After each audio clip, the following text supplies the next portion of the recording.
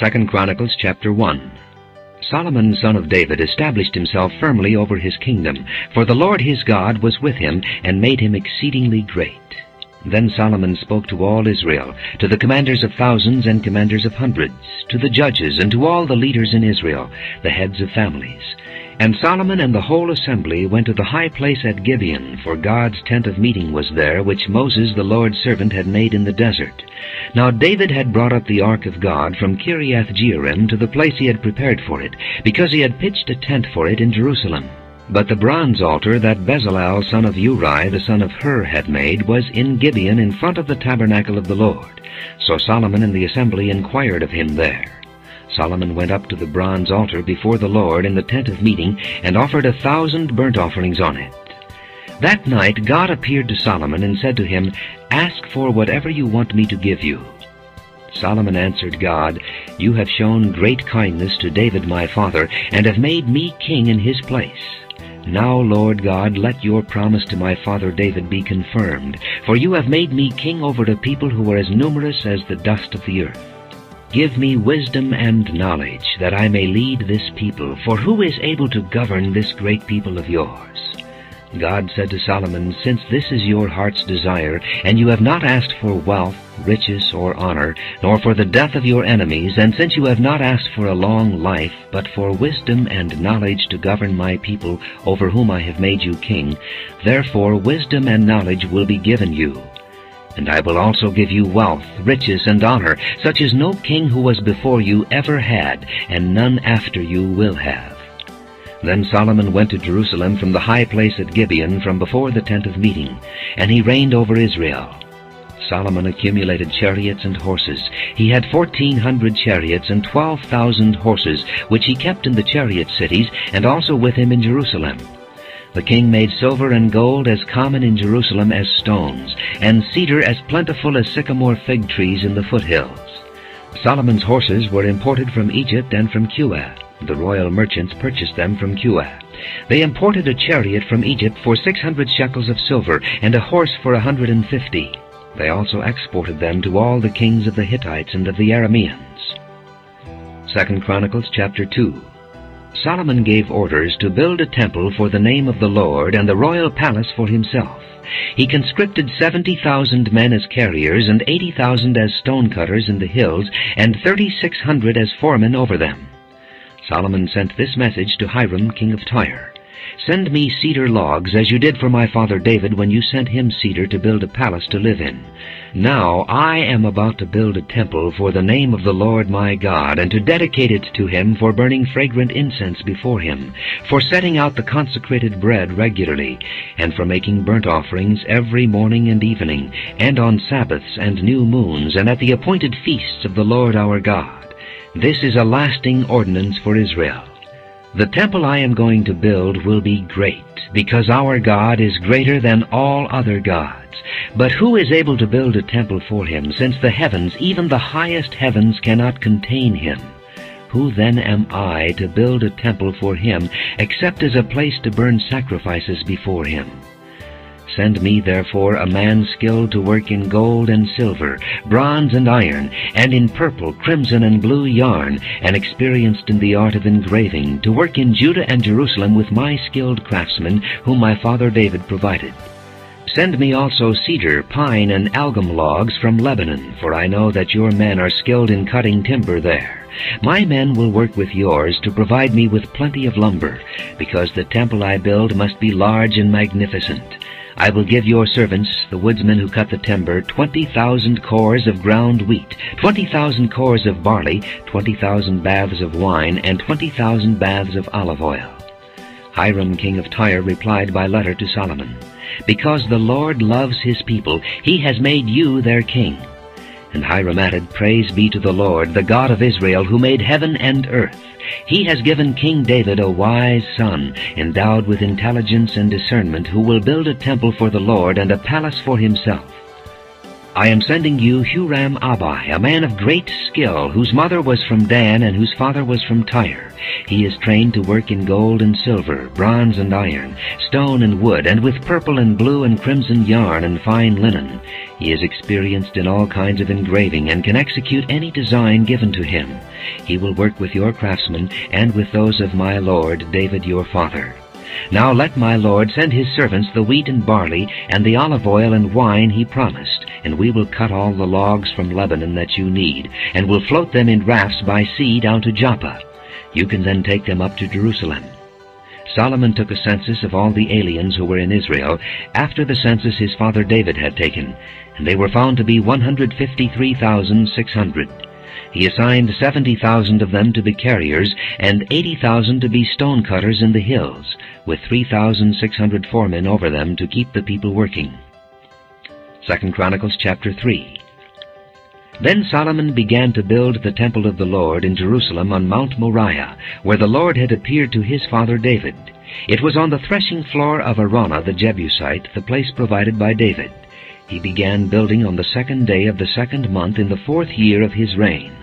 The foundation Solomon laid for building the temple of God was 60 cubits long and 20 cubits wide, using the cubit of the old standard. The portico at the front of the temple was 20 cubits long across the width of the building and 20 cubits high. He overlaid the inside with pure gold. He paneled the main hall with pine and covered it with fine gold and decorated it with palm tree and chain designs. He adorned the temple with precious stones, and the gold he used was gold of Parvaim. He overlaid the ceiling beams, door frames, walls, and doors of the temple with gold, and he carved cherubim on the walls. He built the most holy place, its length corresponding to the width of the temple, 20 cubits long and 20 cubits wide. He overlaid the inside with 600 talents of fine gold. The gold nails weighed 50 shekels. He also overlaid the upper parts with gold. In the most holy place he made a pair of sculptured cherubim and overlaid them with gold. The total wingspan of the cherubim was 20 cubits. One wing of the first cherub was 5 cubits long and touched the temple wall, while its other wing, also 5 cubits long, touched the wing of the other cherub. Similarly, one wing of the second cherub was 5 cubits long and touched the other temple wall, and its other wing, also 5 cubits long, touched the wing of the first cherub. The wings of these cherubim extended 20 cubits. They stood on their feet facing the main hall. He made the curtain of blue, purple, and crimson yarn and fine linen with cherubim worked into it. In the front of the temple he made 2 pillars, which together were 35 cubits long, each with a capital on top measuring 5 cubits. He made interwoven chains and put them on top of the pillars. He also made 100 pomegranates and attached them to the chains. He erected the pillars in the front of the temple, one to the south and one to the north. The one to the south he named Jachin, and the one to the north Boaz. 2 Chronicles chapter 4. He made a bronze altar 20 cubits long, 20 cubits wide, and 10 cubits high. He made the sea of cast metal, circular in shape, measuring 10 cubits from rim to rim, and 5 cubits high. It took a line of 30 cubits to measure around it. Below the rim, figures of bulls encircled it, 10 to a cubit. The bulls were cast in 2 rows in one piece with the sea. The sea stood on 12 bulls, 3 facing north, 3 facing west, 3 facing south, and 3 facing east. The sea rested on top of them, and their hind quarters were toward the center. It was a handbreadth in thickness, and its rim was like the rim of a cup, like a lily blossom. It held 3,000 baths. He then made 10 basins for washing and placed 5 on the south side and 5 on the north. In them the things to be used for the burnt offerings were rinsed, but the sea was to be used by the priests for washing. He made 10 gold lampstands according to the specifications for them, and placed them in the temple, 5 on the south side and 5 on the north. He made 10 tables and placed them in the temple, 5 on the south side and 5 on the north. He also made 100 gold sprinkling bowls. He made the courtyard of the priests and the large court and the doors for the court, and overlaid the doors with bronze. He placed the sea on the south side at the southeast corner. He also made the pots and shovels and sprinkling bowls. So Huram finished the work he had undertaken for King Solomon in the temple of God. the 2 pillars, the 2 bowl-shaped capitals on top of the pillars, the 2 sets of network decorating the 2 bowl-shaped capitals on top of the pillars, the 400 pomegranates for the 2 sets of network, 2 rows of pomegranates for each network, decorating the bowl-shaped capitals on top of the pillars, the stands with their basins, the sea and the 12 bowls under it, the pots, shovels, meat forks, and all related articles. All the objects that Huram-Abi made for King Solomon for the temple of the Lord were of polished bronze. The king had them cast in clay molds in the plain of the Jordan between Succoth and Zarethan. All these things that Solomon made amounted to so much that the weight of the bronze was not determined. Solomon also made all the furnishings that were in God's temple, the golden altar, the tables on which was the bread of the presence, the lampstands of pure gold with their lamps, to burn in front of the inner sanctuary as prescribed, the gold floral work and lamps and tongs, they were solid gold, the pure gold wick trimmers, sprinkling bowls, dishes and censers, and the gold doors of the temple, the inner doors to the most holy place, and the doors of the main hall. 2 Chronicles chapter 5. When all the work Solomon had done for the temple of the Lord was finished, he brought in the things his father David had dedicated, the silver and gold and all the furnishings, and he placed them in the treasuries of God's temple. Then Solomon summoned to Jerusalem the elders of Israel, all the heads of the tribes and the chiefs of the Israelite families, to bring up the ark of the Lord's covenant from Zion, the city of David. And all the men of Israel came together to the king at the time of the festival in the 7th month. When all the elders of Israel had arrived, the Levites took up the ark, and they brought up the ark and the tent of meeting and all the sacred furnishings in it. The priests, who were Levites, carried them up, and King Solomon and the entire assembly of Israel that had gathered about him were before the ark, sacrificing so many sheep and cattle that they could not be recorded or counted. The priests then brought the ark of the Lord's covenant to its place in the inner sanctuary of the temple, the most holy place, and put it beneath the wings of the cherubim. The cherubim spread their wings over the place of the ark and covered the ark and its carrying poles. These poles were so long that their ends extending from the ark could be seen from in front of the inner sanctuary, but not from outside the holy place, and they are still there today.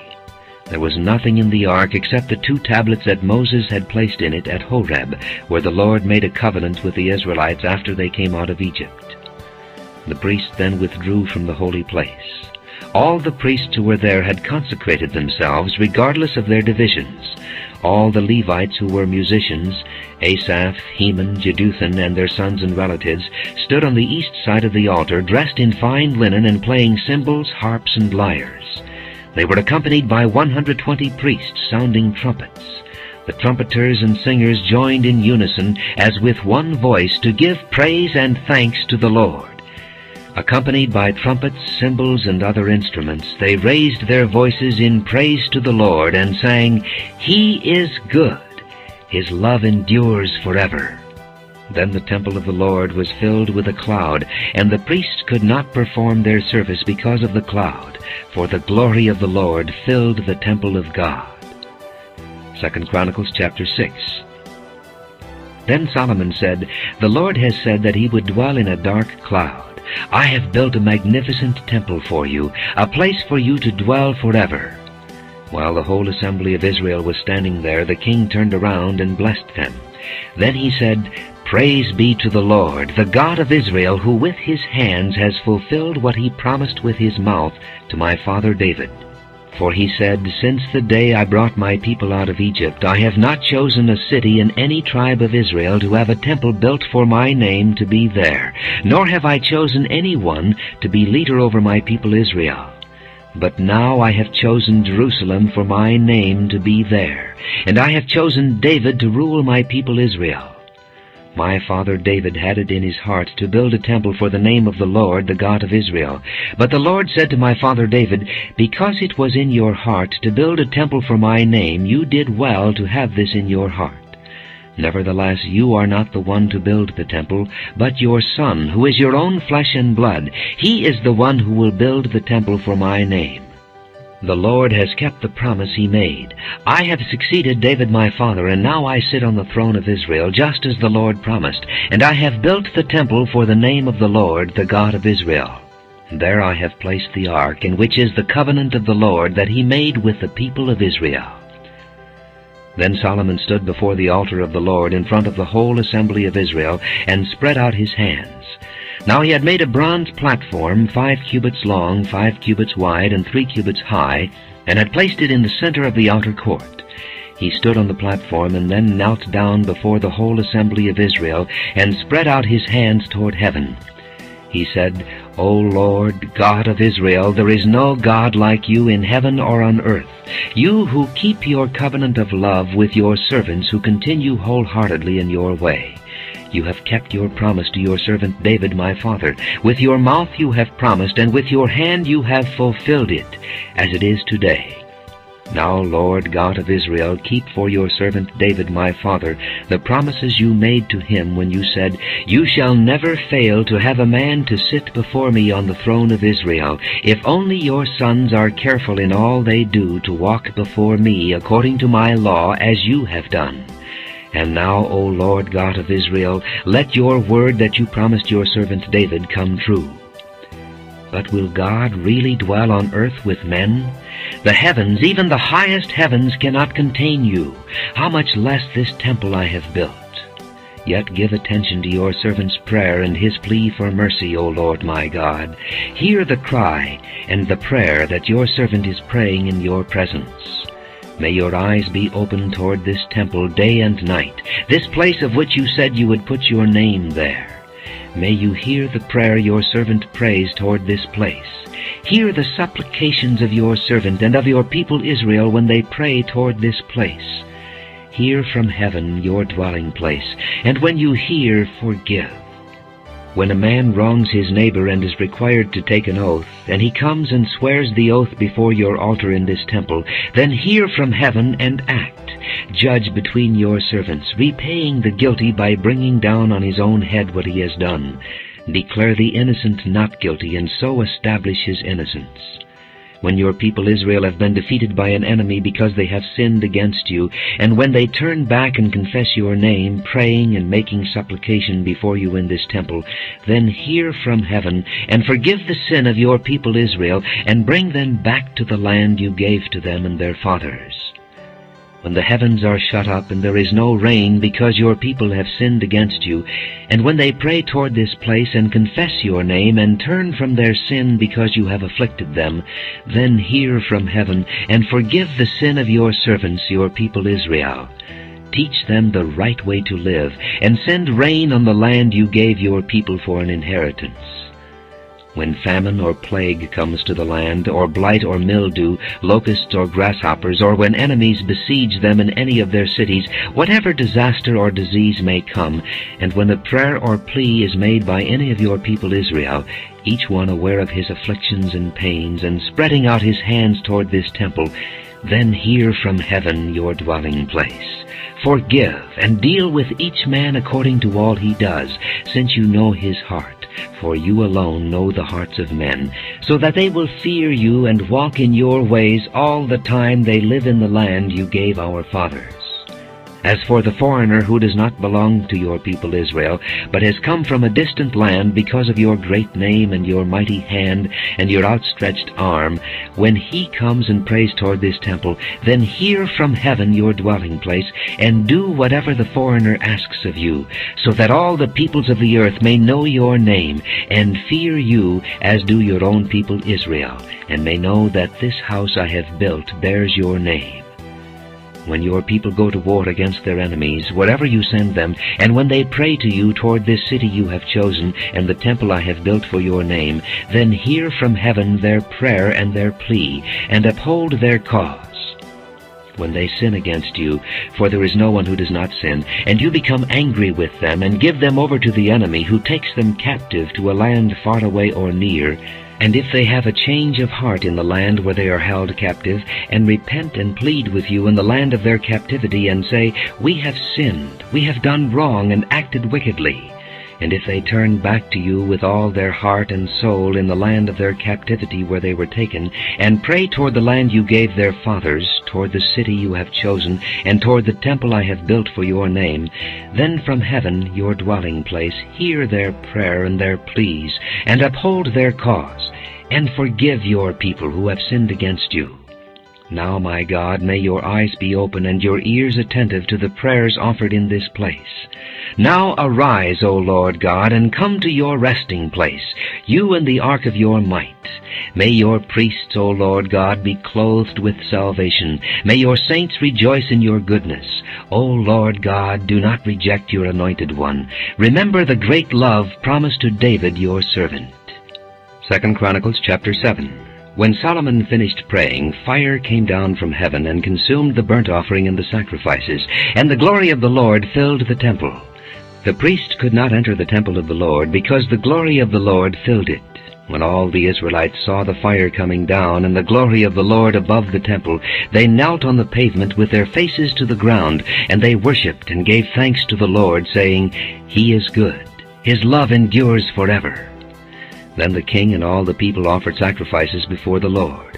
And King Solomon offered a sacrifice of 22,000 head of cattle and 120,000 sheep and goats. So the king and all the people dedicated the temple of God. The priests took their positions, as did the Levites, with the Lord's musical instruments which King David had made for praising the Lord, and which were used when he gave thanks, saying, His love endures forever. Opposite the Levites, the priests blew their trumpets, and all the Israelites were standing. Solomon consecrated the middle part of the courtyard in front of the temple of the Lord, and there he offered burnt offerings and the fat of the fellowship offerings, because the bronze altar he had made could not hold the burnt offerings, the grain offerings, and the fat portions. So Solomon observed the festival at that time for 7 days, and all Israel with him, a vast assembly, people from Lebo-Hamath to the Wadi of Egypt. On the 8th day they held an assembly, for they had celebrated the dedication of the altar for 7 days, and the festival for 7 days more. On the 23rd day of the 7th month he sent the people to their homes, joyful and glad in heart, for the good things the Lord had done for David and Solomon, and for his people Israel. When Solomon had finished the temple of the Lord and the royal palace, and had succeeded in carrying out all he had in mind to do in the temple of the Lord and in his own palace, the Lord appeared to him at night and said, I have heard your prayer, and have chosen this place for myself as a temple for sacrifices. When I shut up the heavens so that there is no rain, or command locusts to devour the land, or send a plague among my people, if my people who are called by my name will humble themselves and pray and seek my face and turn from their wicked ways, then will I hear from heaven and will forgive their sin and will heal their land. Now my eyes will be open and my ears attentive to the prayers offered in this place. I have chosen and consecrated this temple so that my name may be there forever. My eyes and my heart will always be there. As for you, if you walk before me as David your father did, and do all I command, and observe my decrees and laws, I will establish your royal throne as I covenanted with David your father, when I said, You shall never fail to have a man to rule over Israel.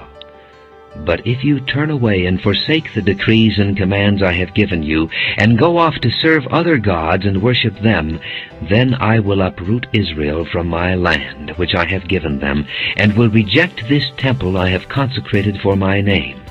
I will make it a byword and an object of ridicule among all peoples. And though this temple is now so imposing, all who pass by will be appalled and say, Why has the Lord done such a thing to this land and to this temple? People will answer, Because they have forsaken the Lord, the God of their fathers, who brought them out of Egypt, and have embraced other gods, worshipping and serving them. That is why he brought all this disaster on them. 2 Chronicles chapter 8. At the end of 20 years, during which Solomon built the temple of the Lord and his own palace, Solomon rebuilt the villages that Hiram had given him, and settled Israelites in them. Solomon then went to Hamath-Zobah and captured it. He also built up Tadmor in the desert, and all the store cities he had built in Hamath. He rebuilt Upper Beth-horon and Lower Beth-horon as fortified cities, with walls and with gates and bars, as well as Baalath and all his store cities, and all the cities for his chariots and for his horses, whatever he desired to build in Jerusalem, in Lebanon, and throughout all the territory he ruled. All the people left from the Hittites, Amorites, Perizzites, Hivites, and Jebusites. These people were not Israelites, that is, their descendants remaining in the land, whom the Israelites had not destroyed. These Solomon conscripted for his slave labor force, as it is to this day. But Solomon did not make slaves of the Israelites for his work. They were his fighting men, commanders of his captains, and commanders of his chariots and charioteers. They were also King Solomon's chief officials, 250 officials supervising the men. Solomon brought Pharaoh's daughter up from the city of David to the palace he had built for her, for he said, "My wife must not live in the palace of David, king of Israel, because the places the ark of the Lord has entered are holy." On the altar of the Lord that he had built in front of the portico, Solomon sacrificed burnt offerings to the Lord, according to the daily requirements for offerings commanded by Moses for Sabbaths, new moons, and the 3 annual feasts, the Feast of Unleavened Bread, the Feast of Weeks, and the Feast of Tabernacles. In keeping with the ordinance of his father David, he appointed the divisions of the priests for their duties, and the Levites to lead the praise, and to assist the priests according to each day's requirements. He also appointed the gatekeepers by divisions for the various gates, because this was what David the man of God had ordered. They did not deviate from the king's commands to the priests or to the Levites in any matter, including that of the treasuries. All Solomon's work was carried out from the day the foundation of the temple of the Lord was laid until its completion. So the temple of the Lord was finished. Then Solomon went to Ezion-Geber and Elath on the coast of Edom, and Hiram sent him ships commanded by his own officers, men who knew the sea. These, with Solomon's men, sailed to Ophir and brought back 450 talents of gold, which they delivered to King Solomon. 2 Chronicles chapter 9. When the queen of Sheba heard of Solomon's fame, she came to Jerusalem to test him with hard questions. Arriving with a very great caravan, with camels carrying spices, large quantities of gold, and precious stones, she came to Solomon and talked with him about all she had on her mind. Solomon answered all her questions. Nothing was too hard for him to explain to her. When the queen of Sheba saw the wisdom of Solomon, as well as the palace he had built, the food on his table, the seating of his officials, the attending servants in their robes, the cupbearers in their robes, and the burnt offerings he made at the temple of the Lord, she was overwhelmed. She said to the king, "The report I heard in my own country about your achievements and your wisdom is true. But I did not believe what they said until I came and saw with my own eyes. Indeed, not even half the greatness of your wisdom was told me. You have far exceeded the report I heard. How happy your men must be! How happy your officials who continually stand before you and hear your wisdom! Praise be to the Lord your God, who has delighted in you and placed you on his throne as king to rule for the Lord your God. Because of the love of your God for Israel and his desire to uphold them forever, he has made you king over them, to maintain justice and righteousness." Then she gave the king 120 talents of gold, large quantities of spices, and precious stones. There had never been such spices as those the queen of Sheba gave to King Solomon. The men of Hiram and the men of Solomon brought gold from Ophir. They also brought algum wood and precious stones. The king used the algum wood to make steps for the temple of the Lord and for the royal palace, and to make harps and lyres for the musicians. Nothing like them had ever been seen in Judah.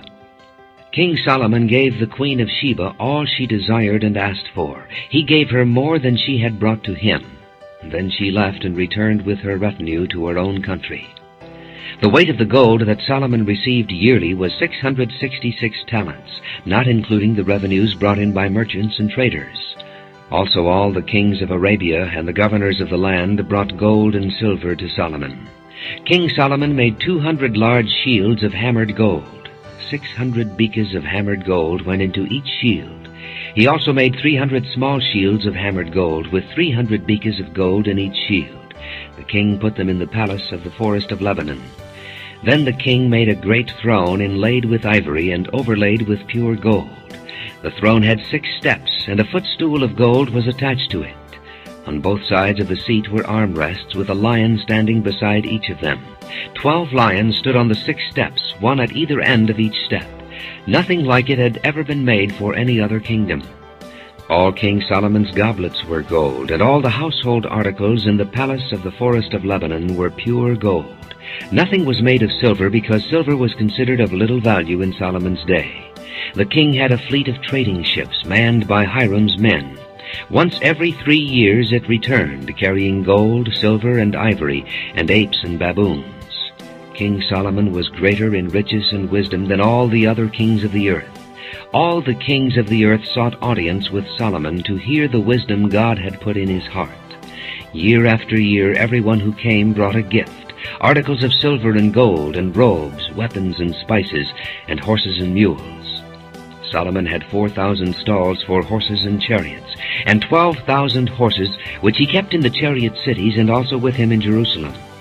He ruled over all the kings from the river to the land of the Philistines, as far as the border of Egypt. The king made silver as common in Jerusalem as stones, and cedar as plentiful as sycamore fig trees in the foothills. Solomon's horses were imported from Egypt and from all other countries. As for the other events of Solomon's reign from beginning to end, are they not written in the records of Nathan the prophet, in the prophecy of Ahijah the Shilonite, and in the visions of Iddo the seer concerning Jeroboam son of Nebat? Solomon reigned in Jerusalem over all Israel 40 years. Then he rested with his fathers, and was buried in the city of David his father. And Rehoboam his son succeeded him as king. 2 Chronicles chapter 10.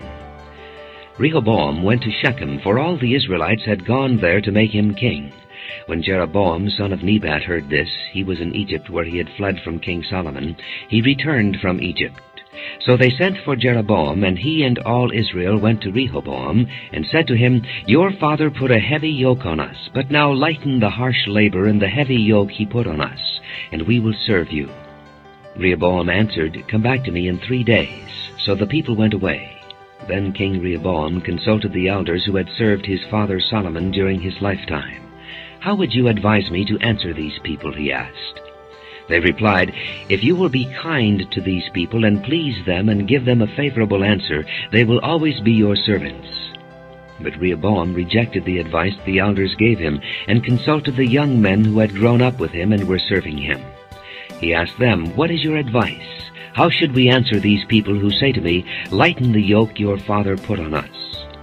The young men who had grown up with him replied, Tell the people who have said to you, Your father put a heavy yoke on us, but make our yoke lighter. Tell them, My little finger is thicker than my father's waist. My father laid on you a heavy yoke. I will make it even heavier. My father scourged you with whips. I will scourge you with scorpions. 3 days later, Jeroboam and all the people returned to Rehoboam, as the king had said, Come back to me in 3 days. The king answered them harshly. Rejecting the advice of the elders, he followed the advice of the young men and said, My father made your yoke heavy. I will make it even heavier. My father scourged you with whips. I will scourge you with scorpions. So the king did not listen to the people, for this turn of events was from God, to fulfill the word the Lord had spoken to Jeroboam son of Nebat through Ahijah the Shilonite. When all Israel saw that the king refused to listen to them, they answered the king, What share do we have in David? What part in Jesse's son? To your tents, O Israel, look after your own house, O David. So all the Israelites went home. But as for the Israelites who were living in the towns of Judah, Rehoboam still ruled over them. King Rehoboam sent out Adoniram, who was in charge of forced labor, but the Israelites stoned him to death. King Rehoboam, however, managed to get into his chariot and escape to Jerusalem. So Israel has been in rebellion against the house of David to this day. 2 Chronicles chapter 11. When Rehoboam arrived in Jerusalem, he mustered the house of Judah and Benjamin, 180,000 fighting men, to make war against Israel and to regain the kingdom for Rehoboam. But this word of the Lord came to Shemaiah the man of God. Say to Rehoboam, son of Solomon, king of Judah, and to all the Israelites in Judah and Benjamin, This is what the Lord says, Do not go up to fight against your brothers.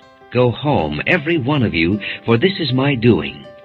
So they obeyed the words of the Lord and turned back from marching against Jeroboam. Rehoboam lived in Jerusalem and built up towns for defense in Judah: Bethlehem, Etam, Tekoa, Beth-zur, Soko, Adullam, Gath, Maresha, Ziph, Adoraim, Lachish, Azekah, Zorah, Ajalon, and Hebron. These were fortified cities in Judah and Benjamin. He strengthened their defenses and put commanders in them with supplies of food, olive oil, and wine. He put shields and spears in all the cities and made them very strong. So Judah and Benjamin were his. The priests and Levites from all their districts throughout Israel sided with him. The Levites even abandoned their pasture lands and property, and came to Judah and Jerusalem because Jeroboam and his sons had rejected them as priests of the Lord. And he appointed his own priests for the high places and for the goat and calf idols he had made. Those from every tribe of Israel who set their hearts on seeking the Lord, the God of Israel, followed the Levites to Jerusalem to offer sacrifices to the Lord, the God of their fathers. They strengthened the kingdom of Judah and supported Rehoboam son of Solomon 3 years, walking in the ways of David and Solomon during this time. Rehoboam married Mahalath, who was the daughter of David's son Jeremoth and of Abihail, the daughter of Jesse's son Eliab. She bore him sons, Jeush, Shemariah, and Zaham. Then he married Maacah, daughter of Absalom, who bore him Abijah, Attai, Ziza, and Shelomith. Rehoboam loved Maacah, daughter of Absalom, more than any of his other wives and concubines. In all he had 18 wives and 60 concubines, 28 sons, and 60 daughters. Rehoboam appointed Abijah, son of Maacah, to be the chief prince among his brothers in order to make him king. He acted wisely, dispersing some of his sons throughout the districts of Judah and Benjamin, and to all the fortified cities. He gave them abundant provisions and took many wives for them. 2 Chronicles chapter 12. After Rehoboam's position as king was established and he had become strong, he and all Israel with him abandoned the law of the Lord. Because they had been unfaithful to the Lord, Shishak, king of Egypt, attacked Jerusalem in the 5th year of King Rehoboam. With 1,200 chariots and 60,000 horsemen and the innumerable troops of Libyans, Sukkites, and Cushites that came with him from Egypt, he captured the fortified cities of Judah and came as far as Jerusalem. Then the prophet Shemaiah came to Rehoboam and to the leaders of Judah who had assembled in Jerusalem for fear of Shishak, and he said to them, "This is what the Lord says, You have abandoned me, therefore I now abandon you to Shishak." The leaders of Israel and the king humbled themselves and said, "The Lord is just." When the Lord saw that they humbled themselves, this word of the Lord came to Shemaiah, "Since they have humbled themselves, I will not destroy them, but will soon give them deliverance. My wrath will not be poured out on Jerusalem through Shishak. They will, however, become subject to him, so that they may learn the difference between serving me and serving the kings of other lands." When Shishak, king of Egypt, attacked Jerusalem, he carried off the treasures of the temple of the Lord and the treasures of the royal palace. He took everything, including the gold shield Solomon had made.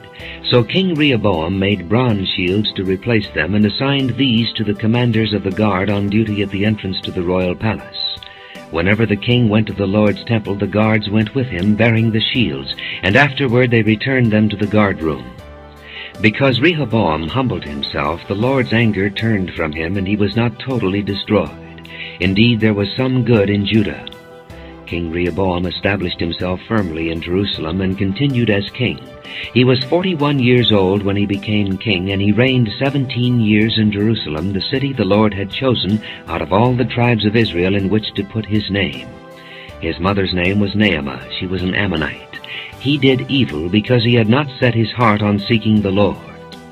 As for the events of Rehoboam's reign from beginning to end, are they not written in the records of Shemaiah the prophet and of Iddo the seer that deal with genealogies? There was continual warfare between Rehoboam and Jeroboam.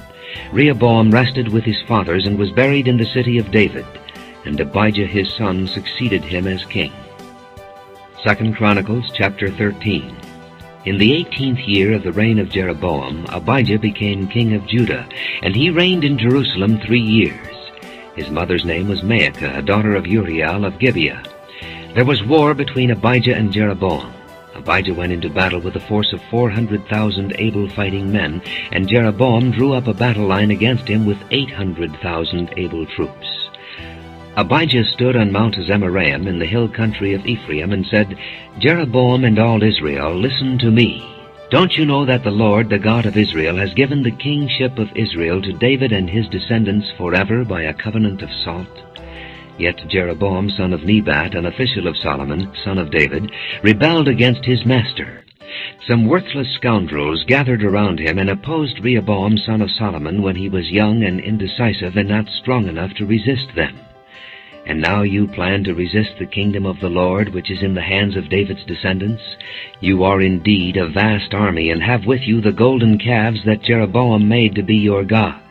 But didn't you drive out the priests of the Lord, the sons of Aaron and the Levites, and make priests of your own as the peoples of other lands do? Whoever comes to consecrate himself with a young bull and 7 rams may become a priest of what are not gods. As for us, the Lord is our God, and we have not forsaken him. The priests who serve the Lord are sons of Aaron, and the Levites assist them. Every morning and evening they present burnt offerings and fragrant incense to the Lord. They set out the bread on the ceremonially clean table and light the lamps on the gold lampstand every evening. We are observing the requirements of the Lord our God, but you have forsaken him. God is with us. He is our leader. His priests with their trumpets will sound the battle cry against you. Men of Israel, do not fight against the Lord, the God of your fathers, for you will not succeed. Now Jeroboam had sent troops around to the rear, so that while he was in front of Judah, the ambush was behind them. Judah turned and saw that they were being attacked at both front and rear. Then they cried out to the Lord. The priests blew their trumpets, and the men of Judah raised the battle cry. At the sound of their battle cry, God routed Jeroboam and all Israel before Abijah and Judah. The Israelites fled before Judah, and God delivered them into their hands. Abijah and his men inflicted heavy losses on them, so that there were 500,000 casualties among Israel's able men. The men of Israel were subdued on that occasion, and the men of Judah were victorious, because they relied on the Lord, the God of their fathers. Abijah pursued Jeroboam and took from him the towns of Bethel, Jeshanah, and Ephron with their surrounding villages. Jeroboam did not regain power during the time of Abijah, and the Lord struck him down, and he died. But Abijah grew in strength. He married 14 wives and had 22 sons and 16 daughters. The other events of Abijah's reign, what he did and what he said, are written in the annotations of the prophet Iddo. 2 Chronicles chapter 14. And Abijah rested with his fathers, and was buried in the city of David. Asa his son succeeded him as king, and in his days the country was at peace for 10 years. Asa did what was good and right in the eyes of the Lord his God. He removed the foreign altars and the high places, smashed the sacred stones, and cut down the Asherah poles. He commanded Judah to seek the Lord, the God of their fathers, and to obey his laws and commands. He removed the high places and incense altars in every town in Judah, and the kingdom was at peace under him. He built up the fortified cities of Judah, since the land was at peace. No one was at war with him during those years, for the Lord gave him rest. "Let us build up these towns," he said to Judah, "and put walls around them with towers, gates, and bars. The land is still ours, because we have sought the Lord our God. We sought him, and he has given us rest on every side." So they built and prospered. Asa had an army of 300,000 men from Judah, equipped with large shields and with spears, and 280,000 from Benjamin, armed with small shields and with bows. All these were brave fighting men. Zerah the Cushite marched out against them with a vast army, and 300 chariots, and came as far as Mareshah. Asa went out to meet him, and they took up battle positions in the valley of Zephathah near Mareshah. Then Asa called to the Lord his God and said, "Lord, there is no one like you to help the powerless against the mighty. Help us, O Lord our God, for we rely on you, and in your name we have come against this vast army. O Lord, you are our God. Do not let man prevail against you." the Lord struck down the Cushites before Asa and Judah. The Cushites fled, and Asa and his army pursued them as far as Gerar. Such a great number of Cushites fell that they could not recover. They were crushed before the Lord and his forces. The men of Judah carried off a large amount of plunder.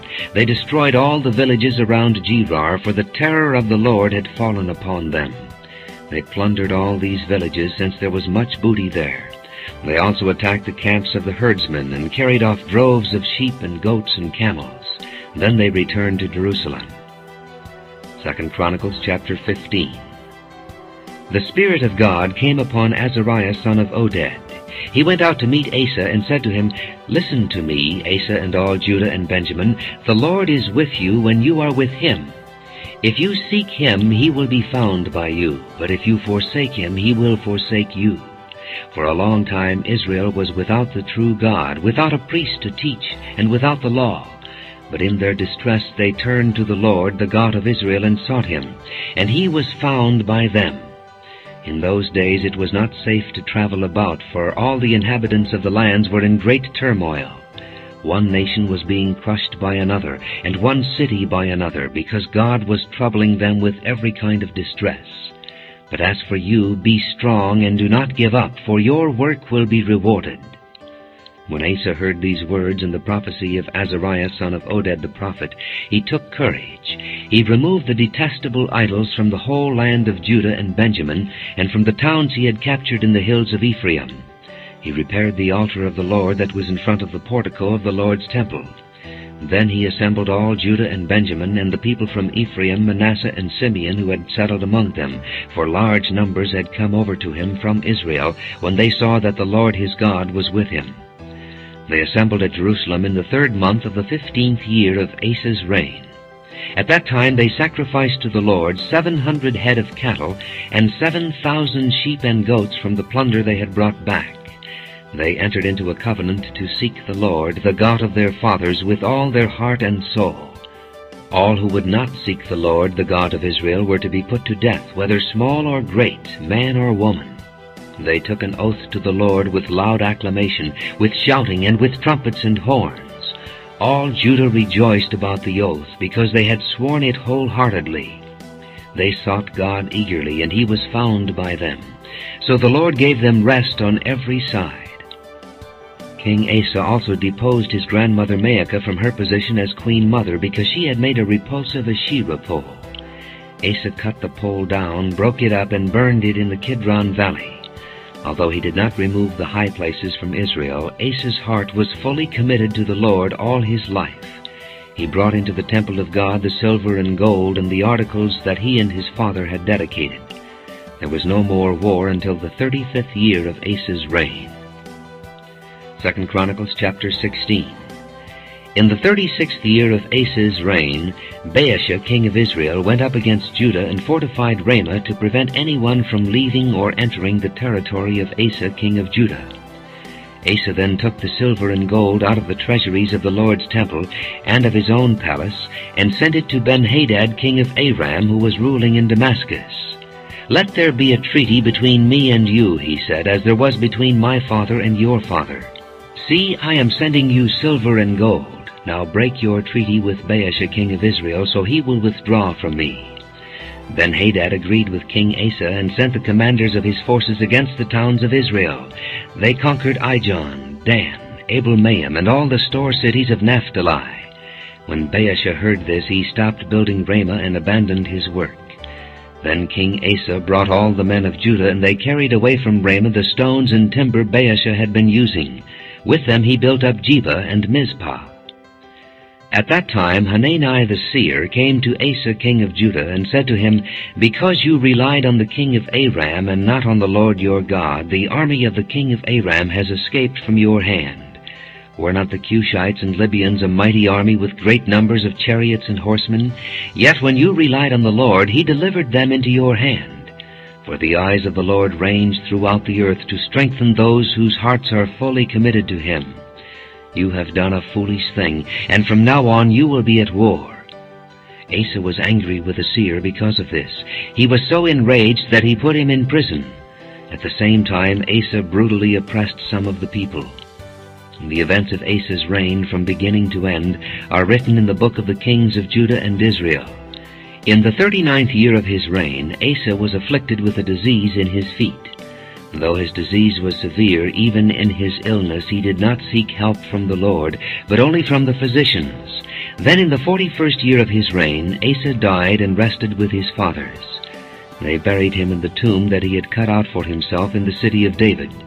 They laid him on a bier covered with spices and various blended perfumes, and they made a huge fire in his honor. 2 Chronicles chapter 17. Jehoshaphat his son succeeded him as king and strengthened himself against Israel. He stationed troops in all the fortified cities of Judah, and put garrisons in Judah and in the towns of Ephraim that his father Asa had captured. The Lord was with Jehoshaphat, because in his early years he walked in the ways his father David had followed. He did not consult the Baals, but sought the God of his father, and followed his commands rather than the practices of Israel. The Lord established the kingdom under his control, and all Judah brought gifts to Jehoshaphat, so that he had great wealth and honor. His heart was devoted to the ways of the Lord. Furthermore, he removed the high places and the Asherah poles from Judah.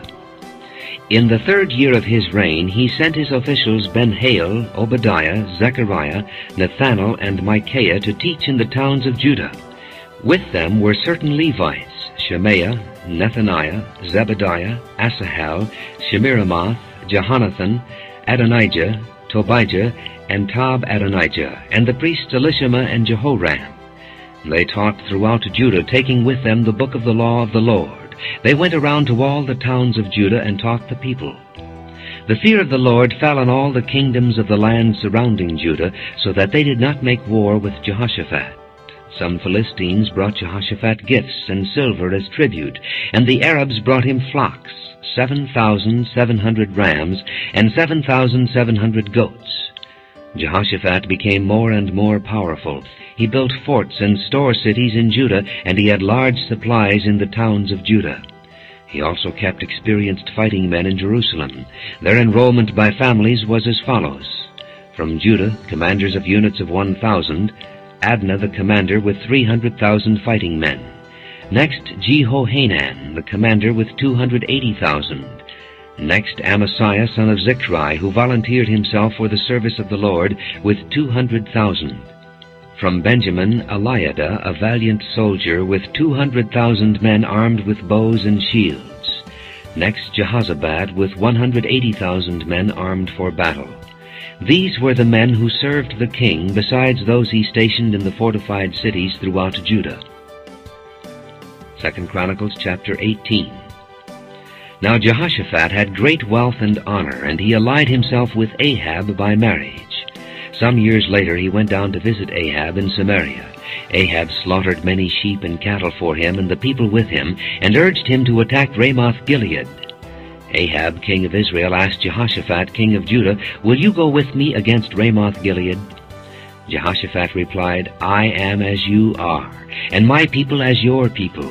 We will join you in the war." But Jehoshaphat also said to the king of Israel, "First seek the counsel of the Lord." So the king of Israel brought together the prophets, 400 men, and asked them, "Shall we go to war against Ramoth-Gilead, or shall I refrain?" "Go," they answered, "for God will give it into the king's hand." But Jehoshaphat asked, "Is there not a prophet of the Lord here whom we can inquire of?" The king of Israel answered Jehoshaphat, "There is still one man through whom we can inquire of the Lord, but I hate him, because he never prophesies anything good about me, but always bad. He is Micaiah, son of Imlah." "The king should not say that," Jehoshaphat replied.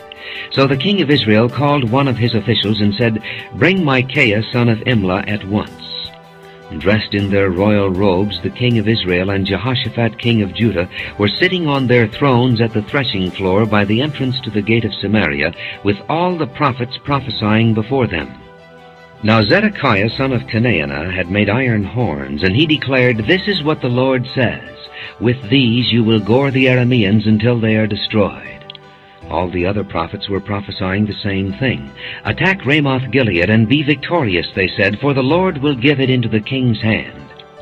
The messenger who had gone to summon Micaiah said to him, "Look, as one man the other prophets are predicting success for the king. Let your word agree with theirs, and speak favorably. But Micaiah said, As surely as the Lord lives, I can tell him only what my God says. When he arrived, the king asked him, Micaiah, shall we go to war against Ramoth-Gilead, or shall I refrain? Attack and be victorious, he answered, for they will be given into your hand. The king said to him, How many times must I make you swear to tell me nothing but the truth in the name of the Lord? Then Micaiah answered, I saw all Israel scattered on the hills like sheep without a shepherd. And the Lord said, These people have no master. Let each one go home in peace. The king of Israel said to Jehoshaphat, Didn't I tell you that he never prophesies anything good about me, but only bad? Micaiah continued, Therefore hear the word of the Lord. I saw the Lord sitting on his throne, with all the host of heaven standing on his right and on his left. And the Lord said, Who will lure Ahab, king of Israel, into attacking Ramoth-Gilead and going to his death there? One suggested this and another that. Finally a spirit came forward, stood before the Lord, and said, I will lure him. By what means? The Lord asked. I will go and be a lying spirit in the mouths of all his prophets, he said. You will succeed in luring him, said the Lord. Go and do it. So now the Lord has put a lying spirit in the mouths of these prophets of yours. The Lord has decreed disaster for you. Then Zedekiah son of Chenaanah went up and slapped Micaiah in the face. Which way did the Spirit from the Lord go when he went from me to speak to you? He asked. Micaiah replied, You will find out on the day you go to hide in an inner room. The king of Israel then ordered, Take Micaiah and send him back to Amon, the ruler of the city, and to Joash the king's son, and say, This is what the king says. Put this fellow in prison, and give him nothing but bread and water until I return safely. Micaiah declared, If you ever return safely, the Lord has not spoken through me. Then he added, Mark my words, all you people. So the king of Israel and Jehoshaphat king of Judah went up to Ramoth-Gilead. The king of Israel said to Jehoshaphat, I will enter the battle in disguise, but you wear your royal robes. So the king of Israel disguised himself and went into battle. Now the king of Aram had ordered his chariot commanders, Do not fight with anyone, small or great, except the king of Israel. When the chariot commanders saw Jehoshaphat, they thought, This is the king of Israel. So they turned to attack him, but Jehoshaphat cried out, and the Lord helped him. God drew them away from him, for when the chariot commanders saw that he was not the king of Israel, they stopped pursuing him. But someone drew his bow at random and hit the king of Israel between the sections of his armor. The king told the chariot driver, Wheel around and get me out of the fighting. I have been wounded. All day long the battle raged, and the king of Israel propped himself up in his chariot, facing the Arameans until evening. Then at sunset he died. 2 Chronicles chapter 19. When Jehoshaphat king of Judah returned safely to his palace in Jerusalem, Jehu the seer, the son of Hanani, went out to meet him and said to the king, Should you help the wicked and love those who hate the Lord? Because of this the wrath of the Lord is upon you. There is, however, some good in you, for you have rid the land of the Asherah poles and have set your heart on seeking God. Jehoshaphat lived in Jerusalem, and he went out again among the people from Beersheba to the hill country of Ephraim, and turned them back to the Lord, the God of their fathers. He appointed judges in the land, in each of the fortified cities of Judah. He told them, Consider carefully what you do, because you are not judging for man, but for the Lord, who is with you whenever you give a verdict. Now let the fear of the Lord be upon you. Judge carefully, for with the Lord our God there is no injustice or partiality or bribery. In Jerusalem also Jehoshaphat appointed some of the Levites, priests, and heads of Israelite families to administer the law of the Lord and to settle disputes. And they lived in Jerusalem. He gave them these orders, You must serve faithfully and wholeheartedly in the fear of the Lord. In every case that comes before you from your fellow countrymen who live in the cities, whether bloodshed or other concerns of the law, commands, decrees, or ordinances, you are to warn them not to sin against the Lord. Otherwise his wrath will come on you and your brothers. Do this, and you will not sin. Amariah the chief priest will be over you in any matter concerning the Lord, and Zebediah son of Ishmael, the leader of the tribe of Judah, will be over you in any matter concerning the king, and the Levites will serve as officials before you. Act with courage, and may the Lord be with those who do well. 2 Chronicles chapter 20. After this, the Moabites and Ammonites with some of the Meunites came to make war on Jehoshaphat. Some men came and told Jehoshaphat, "A vast army is coming against you from Edom, from the other side of the sea. It is already in Hazazon Tamar, that is, En-Gedi." Alarmed, Jehoshaphat resolved to inquire of the Lord, and he proclaimed a fast for all Judah. The people of Judah came together to seek help from the Lord. Indeed, they came from every town in Judah to seek him.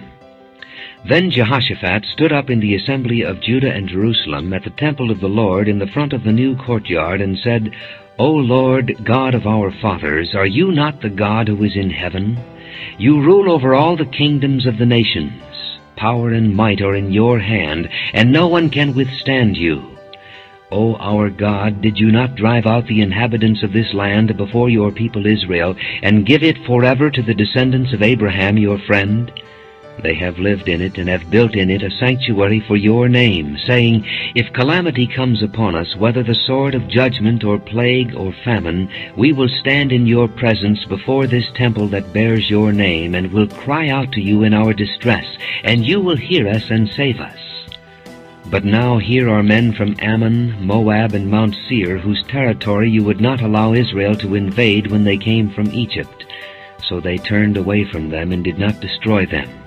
See how they are repaying us by coming to drive us out of the possession you gave us as an inheritance. O our God, will you not judge them? For we have no power to face this vast army that is attacking us. We do not know what to do, but our eyes are upon you." All the men of Judah with their wives and children and little ones stood there before the Lord. Then the Spirit of the Lord came upon Jahaziel, son of Zechariah, the son of Benaiah, the son of Jael, the son of Mattaniah, a Levite and descendant of Asaph, as he stood in the assembly. He said, "Listen, King Jehoshaphat, and all who live in Judah and Jerusalem. This is what the Lord says to you. Do not be afraid or discouraged because of this vast army, for the battle is not yours, but God's. Tomorrow march down against them. They will be climbing up by the pass of Ziz, and you will find them at the end of the gorge in the desert of Jeruel. You will not have to fight this battle. Take up your positions, stand firm, and see the deliverance the Lord will give you, O Judah and Jerusalem.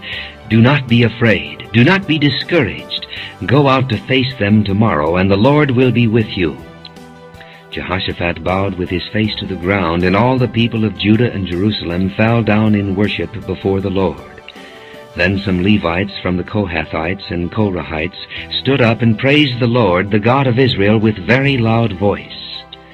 Early in the morning they left for the desert of Tekoa.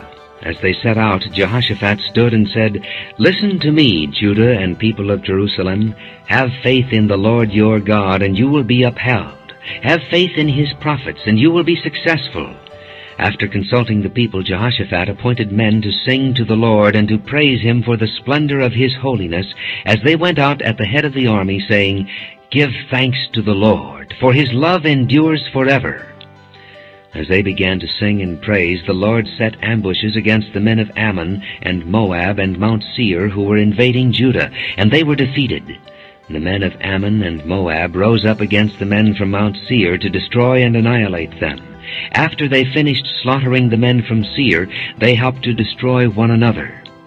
When the men of Judah came to the place that overlooks the desert and looked toward the vast army, they saw only dead bodies lying on the ground. No one had escaped.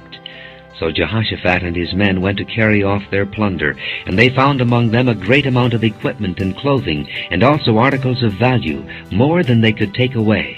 There was so much plunder that it took 3 days to collect it. On the 4th day they assembled in the valley of Berakah, where they praised the Lord. This is why it is called the valley of Berakah to this day. Then, led by Jehoshaphat, all the men of Judah and Jerusalem returned joyfully to Jerusalem, for the Lord had given them cause to rejoice over their enemies. They entered Jerusalem and went to the temple of the Lord with harps and lutes and trumpets. The fear of God came upon all the kingdoms of the countries when they heard how the Lord had fought against the enemies of Israel. And the kingdom of Jehoshaphat was at peace, for his God had given him rest on every side. So Jehoshaphat reigned over Judah. He was 35 years old when he became king of Judah, and he reigned in Jerusalem 25 years. His mother's name was Azubah, daughter of Shilhi. He walked in the ways of his father Asa, and did not stray from them. He did what was right in the eyes of the Lord. The high places, however, were not removed, and the people still had not set their hearts on the God of their fathers. The other events of Jehoshaphat's reign from beginning to end are written in the annals of Jehu, son of Hanani, which are recorded in the book of the kings of Israel. Later Jehoshaphat, king of Judah, made an alliance with Ahaziah, king of Israel, who was guilty of wickedness. He agreed with him to construct a fleet of trading ships. After these were built at Ezion-Geber, Eliezer, son of Dodabahu of Marisha, prophesied against Jehoshaphat, saying, "Because you have made an alliance with Ahaziah, the Lord will destroy what you have made." The ships were wrecked and were not able to set sail to trade. 2 Chronicles chapter 21.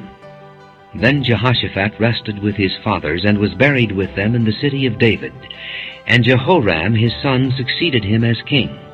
Jehoram's brothers, the sons of Jehoshaphat, were Azariah, Jehiel, Zechariah, Azariahu, Michael, and Shephatiah. All these were sons of Jehoshaphat, king of Israel. Their father had given them many gifts of silver and gold and articles of value, as well as fortified cities in Judah. But he had given the kingdom to Jehoram, because he was his firstborn son. When Jehoram established himself firmly over his father's kingdom, he put all his brothers to the sword, along with some of the princes of Israel. Jehoram was 32 years old when he became king, and he reigned in Jerusalem 8 years. He walked in the ways of the kings of Israel, as the house of Ahab had done, for he married a daughter of Ahab. He did evil in the eyes of the Lord. Nevertheless, because of the covenant the Lord had made with David, the Lord was not willing to destroy the house of David. He had promised to maintain a lamp for him and his descendants forever. In the time of Jehoram, Edom rebelled against Judah and set up its own king. So Jehoram went there with his officers and all his chariots. The Edomites surrounded him and his chariot commanders, but he rose up and broke through by night. To this day Edom has been in rebellion against Judah. Libnah revolted at the same time, because Jehoram had forsaken the Lord, the God of his fathers.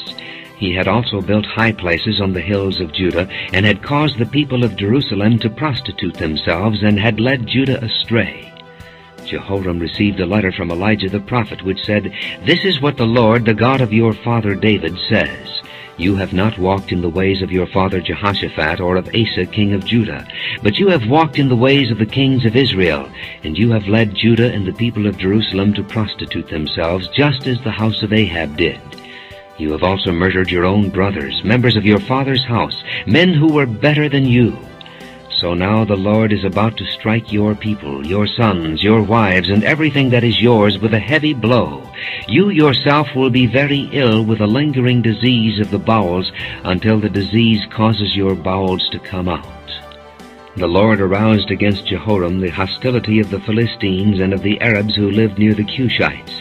They attacked Judah, invaded it, and carried off all the goods found in the king's palace, together with his sons and wives. Not a son was left to him except Ahaziah the youngest.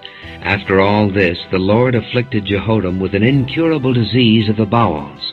In the course of time, at the end of the 2nd year, his bowels came out because of the disease, and he died in great pain. His people made no fire in his honor, as they had for his fathers. Jehoram was 32 years old when he became king, and he reigned in Jerusalem 8 years. He passed away to no one's regret, and was buried in the city of David, but not in the tombs of the kings. 2 Chronicles chapter 22. The people of Jerusalem made Ahaziah, Jehoram's youngest son, king in his place, since the raiders who came with the Arabs into the camp had killed all the older sons. So Ahaziah, son of Jehoram, king of Judah, began to reign. Ahaziah was 22 years old when he became king, and he reigned in Jerusalem 1 year.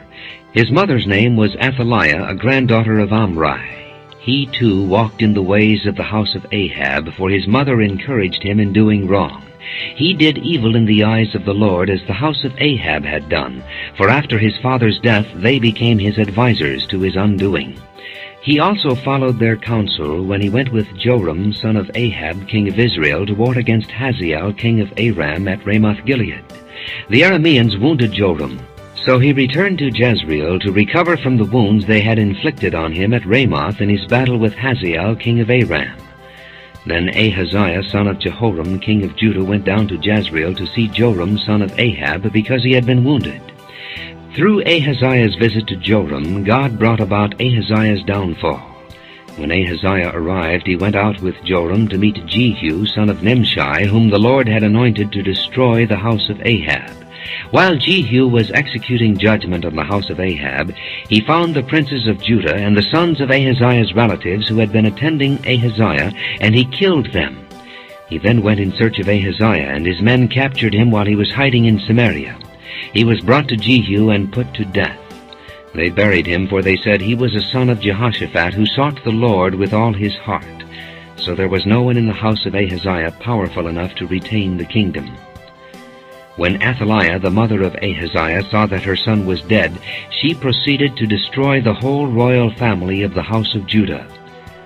But Jehoshaphat, the daughter of King Jehoram, took Joash, son of Ahaziah, and stole him away from among the royal princes who were about to be murdered, and put him and his nurse in a bedroom. Because Jehoshaphat, the daughter of King Jehoram and wife of the priest Jehoiada, was Ahaziah's sister, she hid the child from Athaliah so she could not kill him. He remained hidden with them at the temple of God for 6 years while Athaliah ruled the land. 2 Chronicles chapter 23. In the 7th year Jehoiada showed his strength.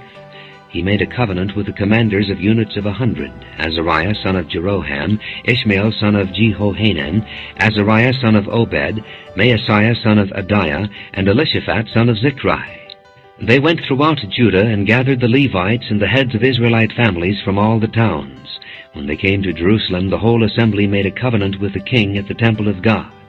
Jehoiada said to them, "The king's son shall reign, as the Lord promised concerning the descendants of David. Now this is what you are to do. 1/3 of you priests and Levites who are going on duty on the Sabbath are to keep watch at the doors. 1/3 of you at the royal palace, and 1/3 at the foundation gate, and all the other men are to be in the courtyards of the temple of the Lord. No one is to enter the temple of the Lord except the priests and Levites on duty. They may enter because they are consecrated, but all the other men are to guard what the Lord has assigned to them. The Levites are to station themselves around the king, each man with his weapons in his hand. Anyone who enters the temple must be put to death. Stay close to the king wherever he goes." The Levites and all the men of Judah did just as Jehoiada the priest ordered. Each one took his men, those who were going on duty on the Sabbath and those who were going off duty, for Jehoiada the priest had not released any of the divisions. Then he gave the commanders of units of 100 the spears and the large and small shields that had belonged to King David and that were in the temple of God. He stationed all the men, each with his weapon in his hand, around the king, near the altar and the temple, from the south side to the north side of the temple. Jehoiada and his sons brought out the king's son and put the crown on him. They presented him with a copy of the covenant and proclaimed him king. They anointed him and shouted, "Long live the king!"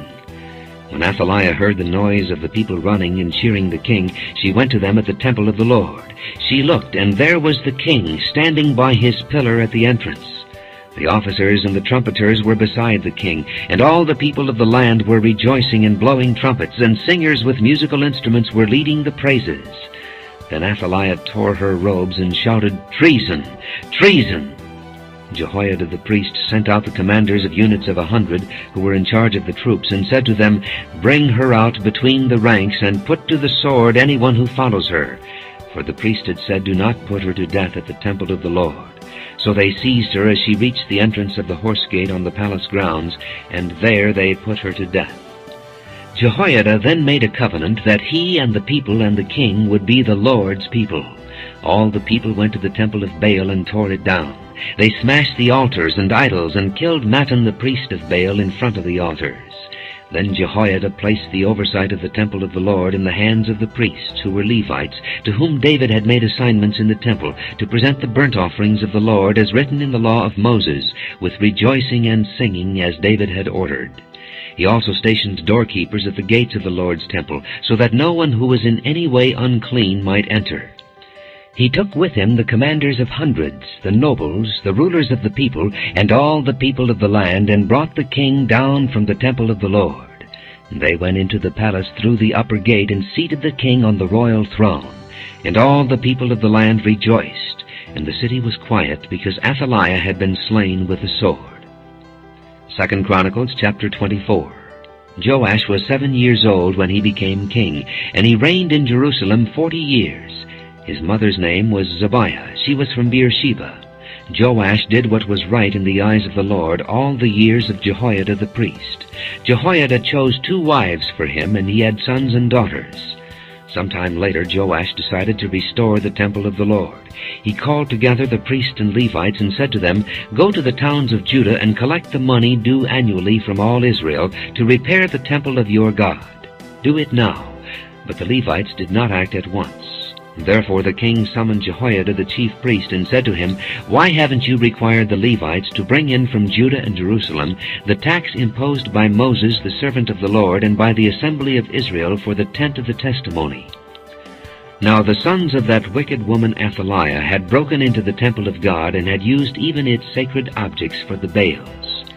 At the king's command a chest was made and placed outside at the gate of the temple of the Lord. A proclamation was then issued in Judah and Jerusalem that they should bring to the Lord the tax that Moses, the servant of God, had required of Israel in the desert. All the officials and all the people brought their contributions gladly, dropping them into the chest until it was full. Whenever the chest was brought in by the Levites to the king's officials, and they saw that there was a large amount of money, the royal secretary and the officer of the chief priest would come and empty the chest and carry it back to its place. They did this regularly and collected a great amount of money. The king and Jehoiada gave it to the men who carried out the work required for the temple of the Lord. They hired masons and carpenters to restore the Lord's temple, and also workers in iron and bronze to repair the temple. And the men in charge of the work were diligent, and the repairs progressed under them. They rebuilt the temple of God according to its original design and reinforced it. When they had finished, they brought the rest of the money to the king and Jehoiada, and with it were made articles for the Lord's temple, articles for the service and for the burnt offerings, and also dishes and other objects of gold and silver. As long as Jehoiada lived, burnt offerings were presented continually in the temple of the Lord. Now Jehoiada was old and full of years, and he died at the age of 130. He was buried with the kings in the city of David because of the good he had done in Israel for God and his temple. After the death of Jehoiada, the officials of Judah came and paid homage to the king, and he listened to them. They abandoned the temple of the Lord, the God of their fathers, and worshipped Asherah poles and idols. Because of their guilt, God's anger came upon Judah and Jerusalem, although the Lord sent prophets to the people to bring them back to him, and though they testified against them, they would not listen. Then the Spirit of God came upon Zechariah, son of Jehoiada the priest. He stood before the people and said, "This is what God says. Why do you disobey the Lord's commands? You will not prosper. Because you have forsaken the Lord, he has forsaken you." But they plotted against him, and by the order of the king they stoned him to death in the courtyard of the Lord's temple. King Joash did not remember the kindness Zechariah's father Jehoiada had shown him, but killed his son, who said as he lay dying, "May the Lord see this and call you to account." At the turn of the year, the army of Aram marched against Joash. It invaded Judah and Jerusalem and killed all the leaders of the people. They sent all the plunder to their king in Damascus. Although the Aramean army had come with only a few men, the Lord delivered into their hands a much larger army. Because Judah had forsaken the Lord, the God of their fathers, judgment was executed on Joash. When the Arameans withdrew, they left Joash severely wounded. His officials conspired against him for murdering the son of Jehoiada the priest, and they killed him in his bed. So he died and was buried in the city of David, but not in the tombs of the kings. Those who conspired against him were Zabad, son of Shimeath, an Ammonite woman, and Jehozabad, son of Shimrith, a Moabite woman. The account of his sons, the many prophecies about him, and the record of the restoration of the temple of God are written in the annotations on the book of the Kings. And Amaziah his son succeeded him as king. 2 Chronicles chapter 25. Amaziah was 25 years old when he became king, and he reigned in Jerusalem 29 years. His mother's name was Jehoaddan. She was from Jerusalem. He did what was right in the eyes of the Lord, but not wholeheartedly. After the kingdom was firmly in his control, he executed the officials who had murdered his father the king.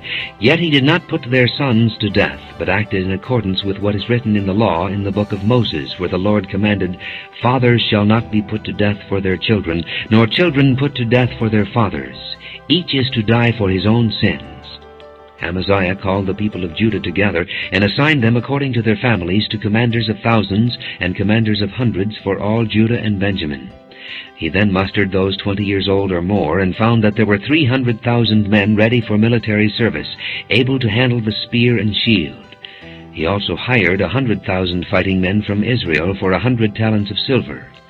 But a man of God came to him and said, "O king, these troops from Israel must not march with you, for the Lord is not with Israel, not with any of the people of Ephraim.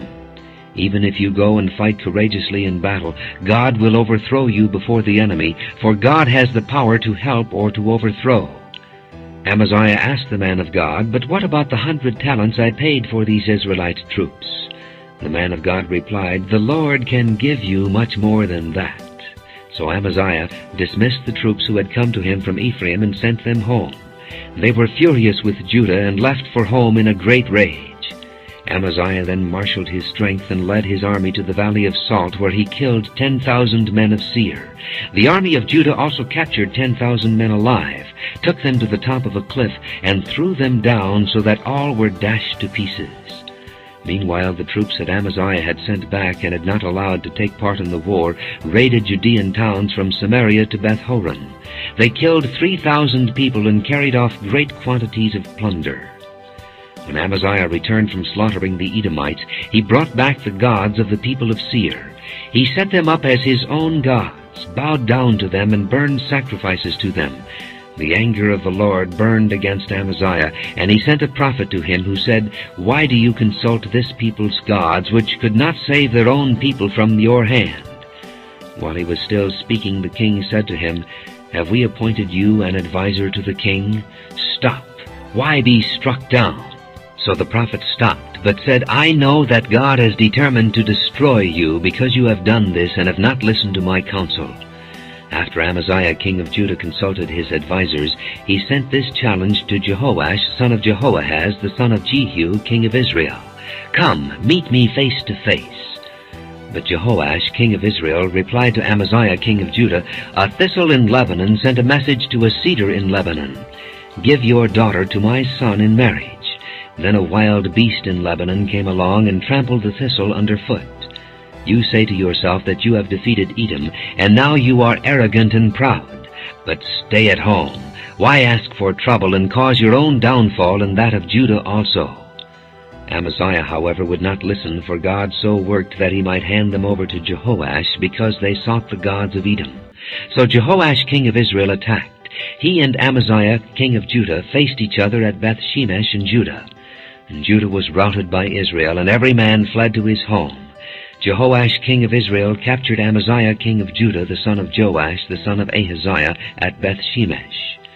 Then Jehoash brought him to Jerusalem and broke down the wall of Jerusalem from the Ephraim gate to the corner gate, a section about 600 feet long. He took all the gold and silver and all the articles found in the temple of God that had been in the care of Obed-Edom, together with the palace treasures and the hostages, and returned to Samaria. Amaziah son of Joash king of Judah lived for 15 years after the death of Jehoash son of Jehoahaz king of Israel. As for the other events of Amaziah's reign from beginning to end, are they not written in the book of the kings of Judah and Israel? From the time that Amaziah turned away from following the Lord, they conspired against him in Jerusalem, and he fled to Lachish. But they sent men after him to Lachish and killed him there. He was brought back by horse and was buried with his fathers in the city of Judah. 2 Chronicles chapter 26. Then all the people of Judah took Uzziah, who was 16 years old, and made him king in place of his father Amaziah. He was the one who rebuilt Elath and restored it to Judah after Amaziah rested with his fathers. Uzziah was 16 years old when he became king, and he reigned in Jerusalem 52 years. His mother's name was Jechaliah. She was from Jerusalem. He did what was right in the eyes of the Lord, just as his father Amaziah had done. He sought God during the days of Zechariah, who instructed him in the fear of God. As long as he sought the Lord, God gave him success. He went to war against the Philistines and broke down the walls of Gath, Jabneh, and Ashdod. He then rebuilt towns near Ashdod and elsewhere among the Philistines. God helped him against the Philistines and against the Arabs who lived in Gur-Baal and against the Meunites. The Ammonites brought tribute to Uzziah, and his fame spread as far as the border of Egypt, because he had become very powerful. Uzziah built towers in Jerusalem at the corner gate, at the valley gate, and at the angle of the wall, and he fortified them. He also built towers in the desert and dug many cisterns, because he had much livestock in the foothills and in the plain. He had people working his fields and vineyards in the hills and in the fertile lands, for he loved the soil. Uzziah had a well-trained army, ready to go out by divisions according to their numbers, as mustered by Jeiel the secretary, and Maaseiah the officer under the direction of Hananiah, one of the royal officials. The total number of family leaders over the fighting men was 2,600. Under their command was an army of 307,500 men, trained for war, a powerful force to support the king against his enemies. Uzziah provided shields, spears, helmets, coats of armor, bows, and sling stones for the entire army. In Jerusalem he made machines designed by skillful men for use on the towers and on the corner defenses to shoot arrows and hurl large stones. His fame spread far and wide, for he was greatly helped until he became powerful. But after Uzziah became powerful, his pride led to his downfall. He was unfaithful to the Lord his God, and entered the temple of the Lord to burn incense on the altar of incense. Azariah the priest with 80 other courageous priests of the Lord followed him in. They confronted him and said, "It is not right for you, Uzziah, to burn incense to the Lord. That is for the priests, the descendants of Aaron, who have been consecrated to burn incense. Leave the sanctuary, for you have been unfaithful, and you will not be honored by the Lord God." Uzziah, who had a censer in his hand ready to burn incense, became angry. While he was raging at the priests in their presence before the incense altar in the Lord's temple, leprosy broke out on his forehead. When Azariah the chief priest and all the other priests looked at him, they saw that he had leprosy on his forehead, so they hurried him out. Indeed, he himself was eager to leave, because the Lord had afflicted him. King Uzziah had leprosy until the day he died. He lived in a separate house, leprous and excluded from the temple of the Lord. Jotham his son had charge of the palace and governed the people of the land. The other events of Uzziah's reign, from beginning to end, are recorded by the prophet Isaiah, son of Amoz. Uzziah rested with his fathers and was buried near them in a field for burial that belonged to the kings, for people said he had leprosy. And Jotham his son succeeded him as king. 2 Chronicles chapter 27. Jotham was 25 years old when he became king, and he reigned in Jerusalem 16 years. His mother's name was Jerusha, daughter of Zadok. He did what was right in the eyes of the Lord, just as his father Uzziah had done, but unlike him, he did not enter the temple of the Lord. The people, however, continued their corrupt practices. Jotham rebuilt the upper gate of the temple of the Lord and did extensive work on the wall at the hill of Ophel. He built towns in the Judean hills and forts and towers in the wooded areas. Jotham made war on the king of the Ammonites and conquered them. That year the Ammonites paid him 100 talents of silver, 10,000 cores of wheat, and 10,000 cores of barley. The Ammonites brought him the same amount also in the second and third years. And Jotham grew powerful because he walked steadfastly before the Lord his God. The other events in Jotham's reign, including all his wars and the other things he did, are written in the book of the kings of Israel and Judah. He was 25 years old when he became king, and he reigned in Jerusalem 16 years. And Jotham rested with his fathers and was buried in the city of David, and Ahaz his son succeeded him as king. 2 Chronicles chapter 28. Ahaz was 20 years old when he became king, and he reigned in Jerusalem 16 years. Unlike David his father, he did not do what was right in the eyes of the Lord. He walked in the ways of the kings of Israel, and also made cast idols for worshipping the Baals. He burned sacrifices in the valley of Ben-Hinnom, and sacrificed his sons in the fire, following the detestable ways of the nations the Lord had driven out before the Israelites. He offered sacrifices and burned incense at the high places, on the hilltops, and under every spreading tree. Therefore the Lord his God handed him over to the king of Aram. The Arameans defeated him, and took many of his people as prisoners, and brought them to Damascus. He was also given into the hands of the king of Israel, who inflicted heavy casualties on him. In one day Pekah, son of Remaliah, killed 120,000 soldiers in Judah, because Judah had forsaken the Lord, the God of their fathers. Zichri, an Ephraimite warrior, killed Maaseiah the king's son, Azrikam the officer in charge of the palace, and Elkanah second to the king. The Israelites took captive from their kinsmen 200,000 wives, sons, and daughters. They also took a great deal of plunder, which they carried back to Samaria. But a prophet of the Lord named Oded was there, and he went out to meet the army when it returned to Samaria. He said to them, "Because the Lord, the God of your fathers, was angry with Judah, he gave them into your hand. But you have slaughtered them in a rage that reaches to heaven, and now you intend to make the men and women of Judah and Jerusalem your slaves. But aren't you also guilty of sins against the Lord your God? Now listen to me. Send back your fellow countrymen you have taken as prisoners, for the Lord's fierce anger rests on you." Then some of the leaders in Ephraim, Azariah son of Jehohanan, Berechiah son of Meshillemoth, Jehizkiah son of Shallum, and Amasa son of Hadlai, confronted those who were arriving from the war. "You must not bring those prisoners here," they said, "or we will be guilty before the Lord. Do you intend to add to our sin and guilt? For our guilt is already great, and his fierce anger rests on Israel." So the soldiers gave up the prisoners and plunder in the presence of the officials and all the assembly. The men designated by name took the prisoners, and from the plunder they clothed all who were naked. They provided them with clothes and sandals, food and drink, and healing balm. All those who were weak they put on donkeys. So they took them back to their fellow countrymen at Jericho, the city of palms, and returned to Samaria. At that time King Ahaz sent to the king of Assyria for help. The Edomites had again come and attacked Judah, and carried away prisoners, while the Philistines had raided towns in the foothills and in the Negev of Judah. They captured and occupied Beth-Shemesh, Ajalon, and Gederath, as well as Soko, Timnah, and Gimzo, with their surrounding villages. The Lord had humbled Judah because of Ahaz king of Israel, for he had promoted wickedness in Judah, and had been most unfaithful to the Lord. Tiglath-Pileser, king of Assyria, came to him, but he gave him trouble instead of help. Ahaz took some of the things from the temple of the Lord, and from the royal palace, and from the princes, and presented them to the king of Assyria, but that did not help him. In his time of trouble, King Ahaz became even more unfaithful to the Lord. He offered sacrifices to the gods of Damascus, who had defeated him, for he thought, "Since the gods of the kings of Aram have helped them, I will sacrifice to them, so they will help me." But they were his downfall, and the downfall of all Israel.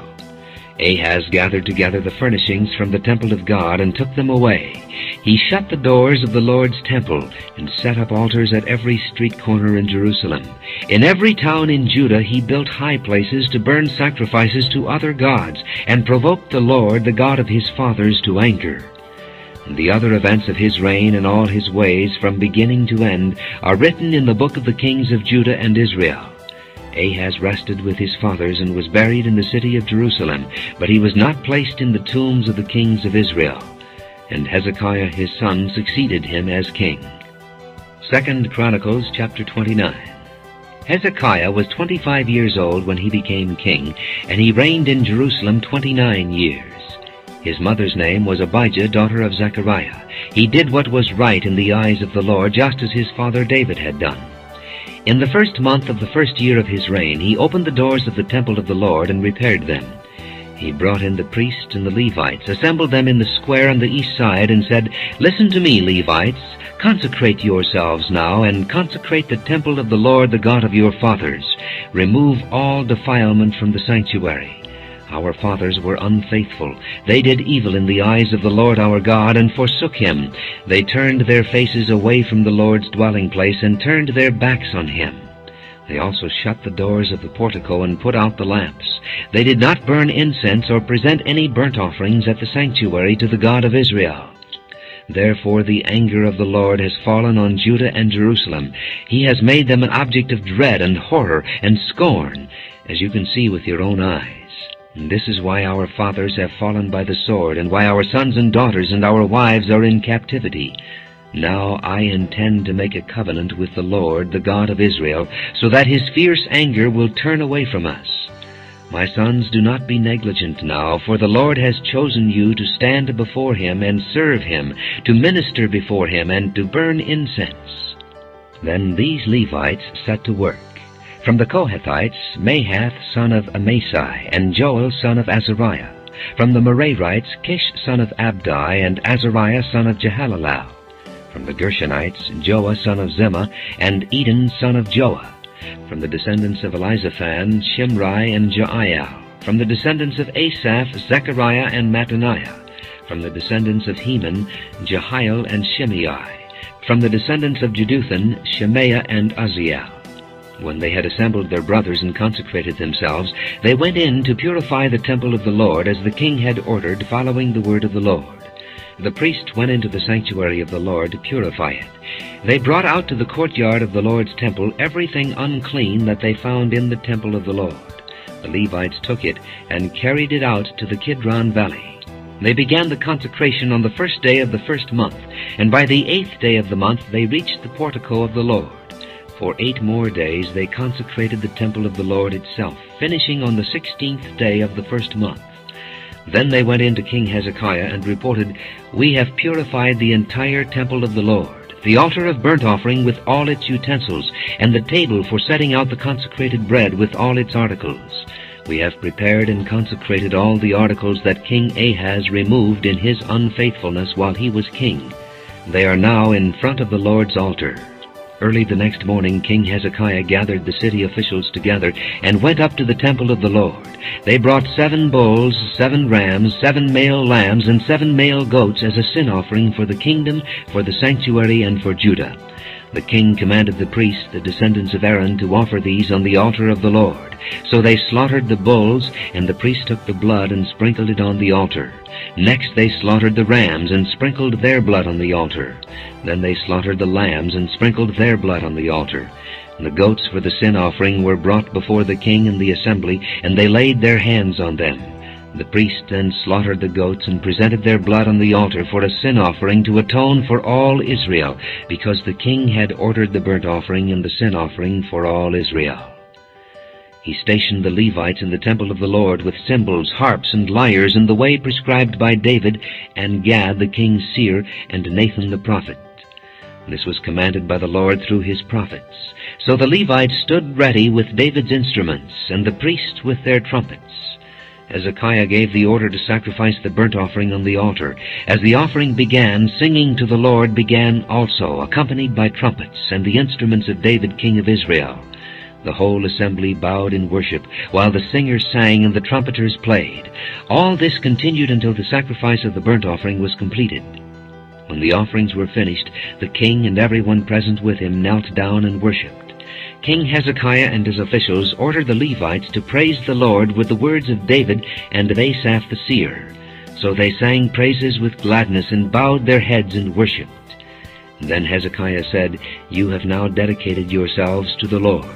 Come and bring sacrifices and thank offerings to the temple of the Lord." So the assembly brought sacrifices and thank offerings, and all whose hearts were willing brought burnt offerings. The number of burnt offerings the assembly brought was 70 bulls, 100 rams, and 200 male lambs, all of them for burnt offerings to the Lord. The animals consecrated as sacrifices amounted to 600 bulls and 3,000 sheep and goats. The priests, however, were too few to skin all the burnt offerings, so their kinsmen, the Levites, helped them until the task was finished, and until other priests had been consecrated, for the Levites had been more conscientious in consecrating themselves than the priests had been. There were burnt offerings in abundance, together with the fat of the fellowship offerings, and the drink offerings that accompanied the burnt offerings. So the service of the temple of the Lord was re-established. Hezekiah and all the people rejoiced at what God had brought about for his people, because it was done so quickly. 2 Chronicles chapter 30. Hezekiah sent word to all Israel and Judah, and also wrote letters to Ephraim and Manasseh, inviting them to come to the temple of the Lord in Jerusalem and celebrate the Passover to the Lord, the God of Israel. The king and his officials and the whole assembly in Jerusalem decided to celebrate the Passover in the 2nd month. They had not been able to celebrate it at the regular time because not enough priests had consecrated themselves, and the people had not assembled in Jerusalem. The plan seemed right both to the king and to the whole assembly. They decided to send a proclamation throughout Israel from Beersheba to Dan, calling the people to come to Jerusalem and celebrate the Passover to the Lord, the God of Israel. It had not been celebrated in large numbers according to what was written.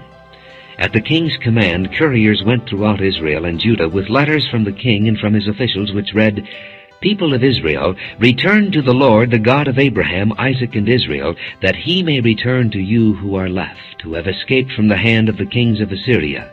Do not be like your fathers and brothers, who were unfaithful to the Lord, the God of their fathers, so that he made them an object of horror, as you see. Do not be stiff-necked as your fathers were. Submit to the Lord. Come to the sanctuary which he has consecrated forever. Serve the Lord your God, so that his fierce anger will turn away from you. If you return to the Lord, then your brothers and your children will be shown compassion by their captors, and will come back to this land, for the Lord your God is gracious and compassionate. He will not turn his face from you if you return to him." The couriers went from town to town in Ephraim and Manasseh, as far as Zebulun, but the people scorned and ridiculed them. Nevertheless, some men of Asher, Manasseh, and Zebulun humbled themselves and went to Jerusalem. Also in Judah the hand of God was on the people to give them unity of mind to carry out what the king and his officials had ordered, following the word of the Lord. A very large crowd of people assembled in Jerusalem to celebrate the Feast of Unleavened Bread in the 2nd month. They removed the altars in Jerusalem and cleared away the incense altars and threw them into the Kidron Valley. They slaughtered the Passover lamb on the 14th day of the 2nd month. The priests and the Levites were ashamed and consecrated themselves and brought burnt offerings to the temple of the Lord. Then they took up their regular positions as prescribed in the law of Moses, the man of God. The priests sprinkled the blood handed to them by the Levites.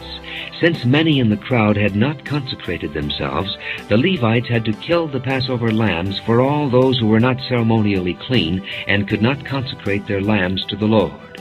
Although most of the many people who came from Ephraim, Manasseh, Issachar, and Zebulun had not purified themselves, yet they ate the Passover, contrary to what was written. But Hezekiah prayed for them, saying, "May the Lord, who is good, pardon everyone who sets his heart on seeking God, the Lord, the God of his fathers, even if he is not clean according to the rules of the sanctuary." And the Lord heard Hezekiah and healed the people. And the Israelites who were present in Jerusalem celebrated the Feast of Unleavened Bread for 7 days with great rejoicing, while the Levites and priests sang to the Lord every day, accompanied by the Lord's instruments of praise. Hezekiah spoke encouragingly to all the Levites, who showed good understanding of the service of the Lord. For the 7 days they ate their assigned portion, and offered fellowship offerings, and praised the Lord, the God of their fathers. The whole assembly then agreed to celebrate the festival 7 more days. So for another 7 days they celebrated joyfully.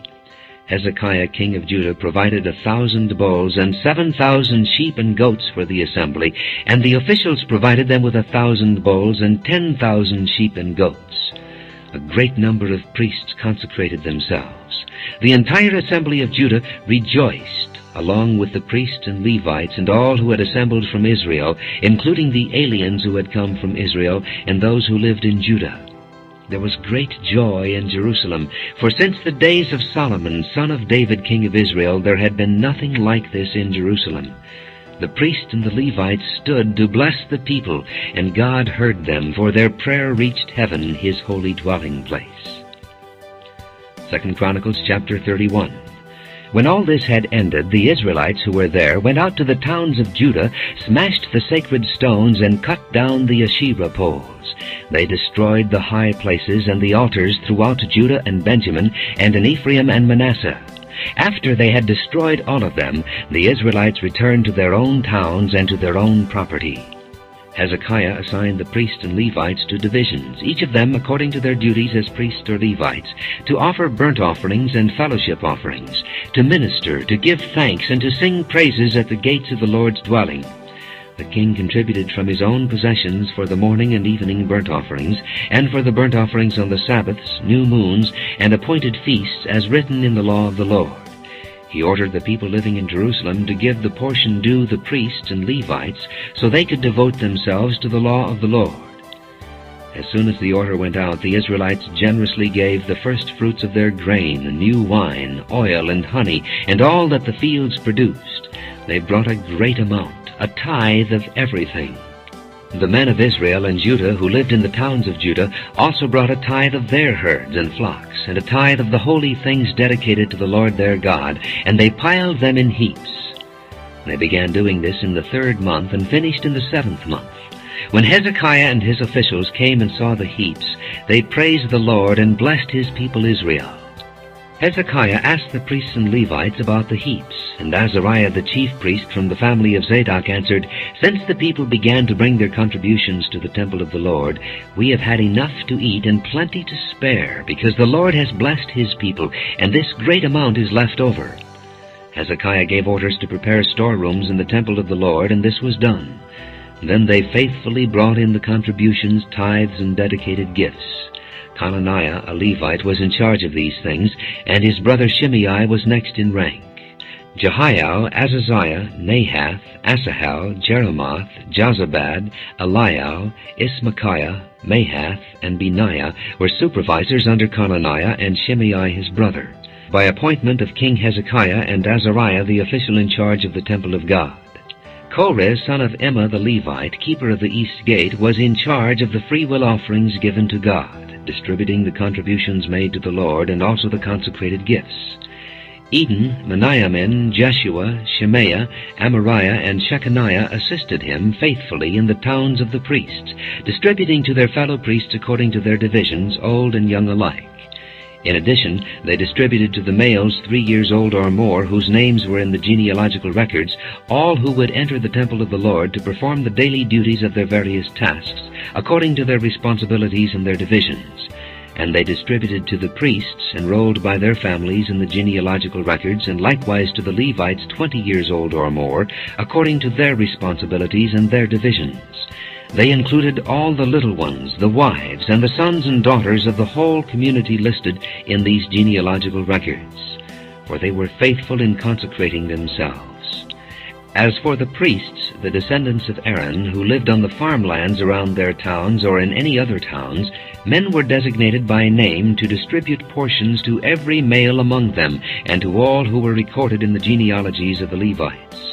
This is what Hezekiah did throughout Judah, doing what was good and right and faithful before the Lord his God, in everything that he undertook in the service of God's temple, and in obedience to the law and the commands. He sought his God and worked wholeheartedly, and so he prospered.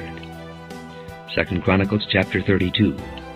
After all that Hezekiah had so faithfully done, Sennacherib, king of Assyria, came and invaded Judah. He laid siege to the fortified cities, thinking to conquer them for himself.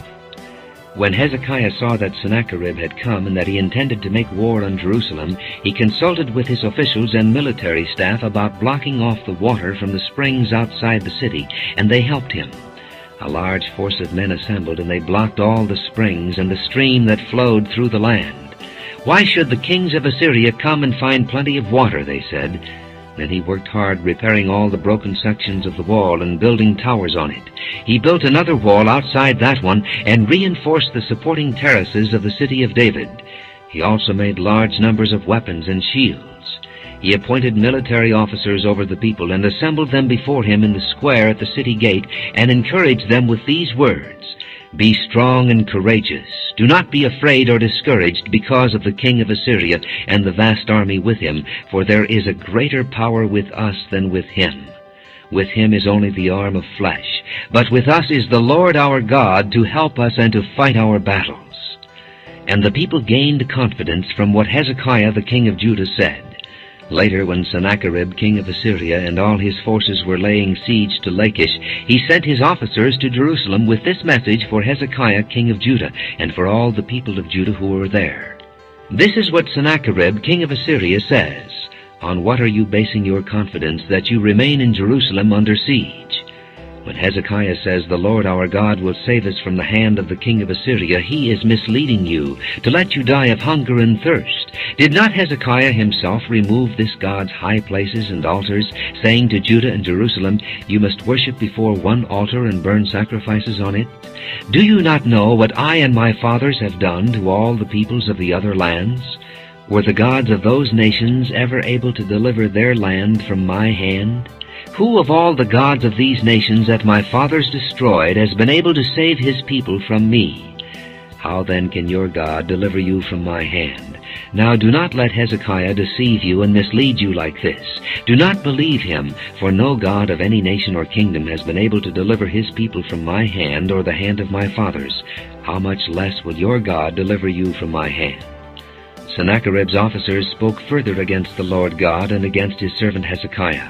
The king also wrote letters insulting the Lord, the God of Israel, and saying this against him, just as the gods of the peoples of the other lands did not rescue their people from my hand, so the God of Hezekiah will not rescue his people from my hand. And then they called out in Hebrew to the people of Jerusalem who were on the wall to terrify them and make them afraid in order to capture the city. They spoke about the God of Jerusalem as they did about the gods of the other peoples of the world, the work of men's hands.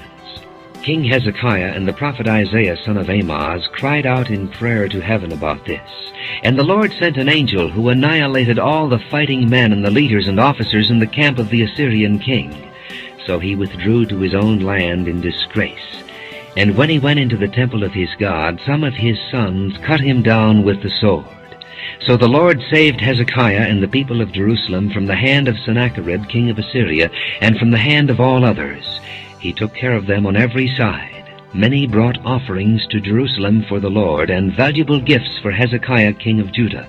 From then on he was highly regarded by all the nations. In those days Hezekiah became ill and was at the point of death.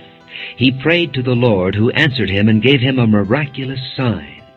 But Hezekiah's heart was proud, and he did not respond to the kindness shown him, and therefore the Lord's wrath was on him and on Judah and Jerusalem. Then Hezekiah repented of the pride of his heart, as did the people of Jerusalem. Therefore the Lord's wrath did not come upon them during the days of Hezekiah. Hezekiah had very great riches and honor, and he made treasuries for his silver and gold, and for his precious stones, spices, shields, and all kinds of valuables. He also made buildings to store the harvest of grain, new wine, and oil, and he made stalls for various kinds of cattle and pens for the flocks. He built villages and acquired great numbers of flocks and herds, for God had given him very great riches. It was Hezekiah who blocked the upper outlet of the Gihon spring and channeled the water down to the west side of the city of David. He succeeded in everything he undertook. But when envoys were sent by the rulers of Babylon to ask him about the miraculous sign that had occurred in the land, God left him to test him and to know everything that was in his heart. And the other events of Hezekiah's reign and his acts of devotion are written in the vision of the prophet Isaiah son of Amoz in the book of the kings of Judah and Israel. Hezekiah rested with his fathers and was buried on the hill where the tombs of David's descendants are. All Judah and the people of Jerusalem honored him when he died, and Manasseh his son succeeded him as king. 2 Chronicles chapter 33. Manasseh was 12 years old when he became king, and he reigned in Jerusalem 55 years. He did evil in the eyes of the Lord, following the detestable practices of the nations the Lord had driven out before the Israelites. He rebuilt the high places his father Hezekiah had demolished. He also erected altars to the Baals and made Asherah poles. He bowed down to all the starry hosts and worshipped them. He built altars in the temple of the Lord, of which the Lord had said, "My name will remain in Jerusalem forever." In both courts of the temple of the Lord he built altars to all the starry hosts. He sacrificed his sons in the fire in the valley of Ben-Hinnom, practiced sorcery, divination, and witchcraft, and consulted mediums and spiritists. He did much evil in the eyes of the Lord, provoking him to anger. He took the carved image he had made and put it in God's temple, of which God had said to David and to his son Solomon, "In this temple and in Jerusalem, which I have chosen out of all the tribes of Israel, I will put my name forever. I will not again make the feet of the Israelites leave the land I assigned to your forefathers, if only they will be careful to do everything I commanded them concerning all the laws, decrees, and ordinances given through Moses." But Manasseh led Judah and the people of Jerusalem astray, so that they did more evil than the nations the Lord had destroyed before the Israelites. And the Lord spoke to Manasseh and his people, but they paid no attention. So the Lord brought against them the army commanders of the king of Assyria, who took Manasseh prisoner, put a hook in his nose, bound him with bronze shackles, and took him to Babylon. In his distress he sought the favor of the Lord his God, and humbled himself greatly before the God of his fathers. And when he prayed to him, the Lord was moved by his entreaty, and listened to his plea. So he brought him back to Jerusalem and to his kingdom. Then Manasseh knew that the Lord is God. Afterward he rebuilt the outer wall of the city of David, west of the Gihon spring in the valley, as far as the entrance of the fish gate, and encircling the hill of Ophel. He also made it much higher. He stationed military commanders in all the fortified cities in Judah. He got rid of the foreign gods and removed the image from the temple of the Lord, as well as all the altars he had built on the temple hill and in Jerusalem, and he threw them out of the city. Then he restored the altar of the Lord, and sacrificed fellowship offerings and thank offerings on it, and told Judah to serve the Lord, the God of Israel. The people, however, continued to sacrifice at the high places, but only to the Lord their God. The other events of Manasseh's reign, including his prayer to his God and the words the seers spoke to him in the name of the Lord, the God of Israel, are written in the annals of the kings of Israel. His prayer and how God was moved by his entreaty, as well as all his sins and unfaithfulness, and the sites where he built high places and set up Asherah poles and idols before he humbled himself, all are written in the records of the seers. Manasseh rested with his fathers and was buried in his palace, and Amon his son succeeded him as king.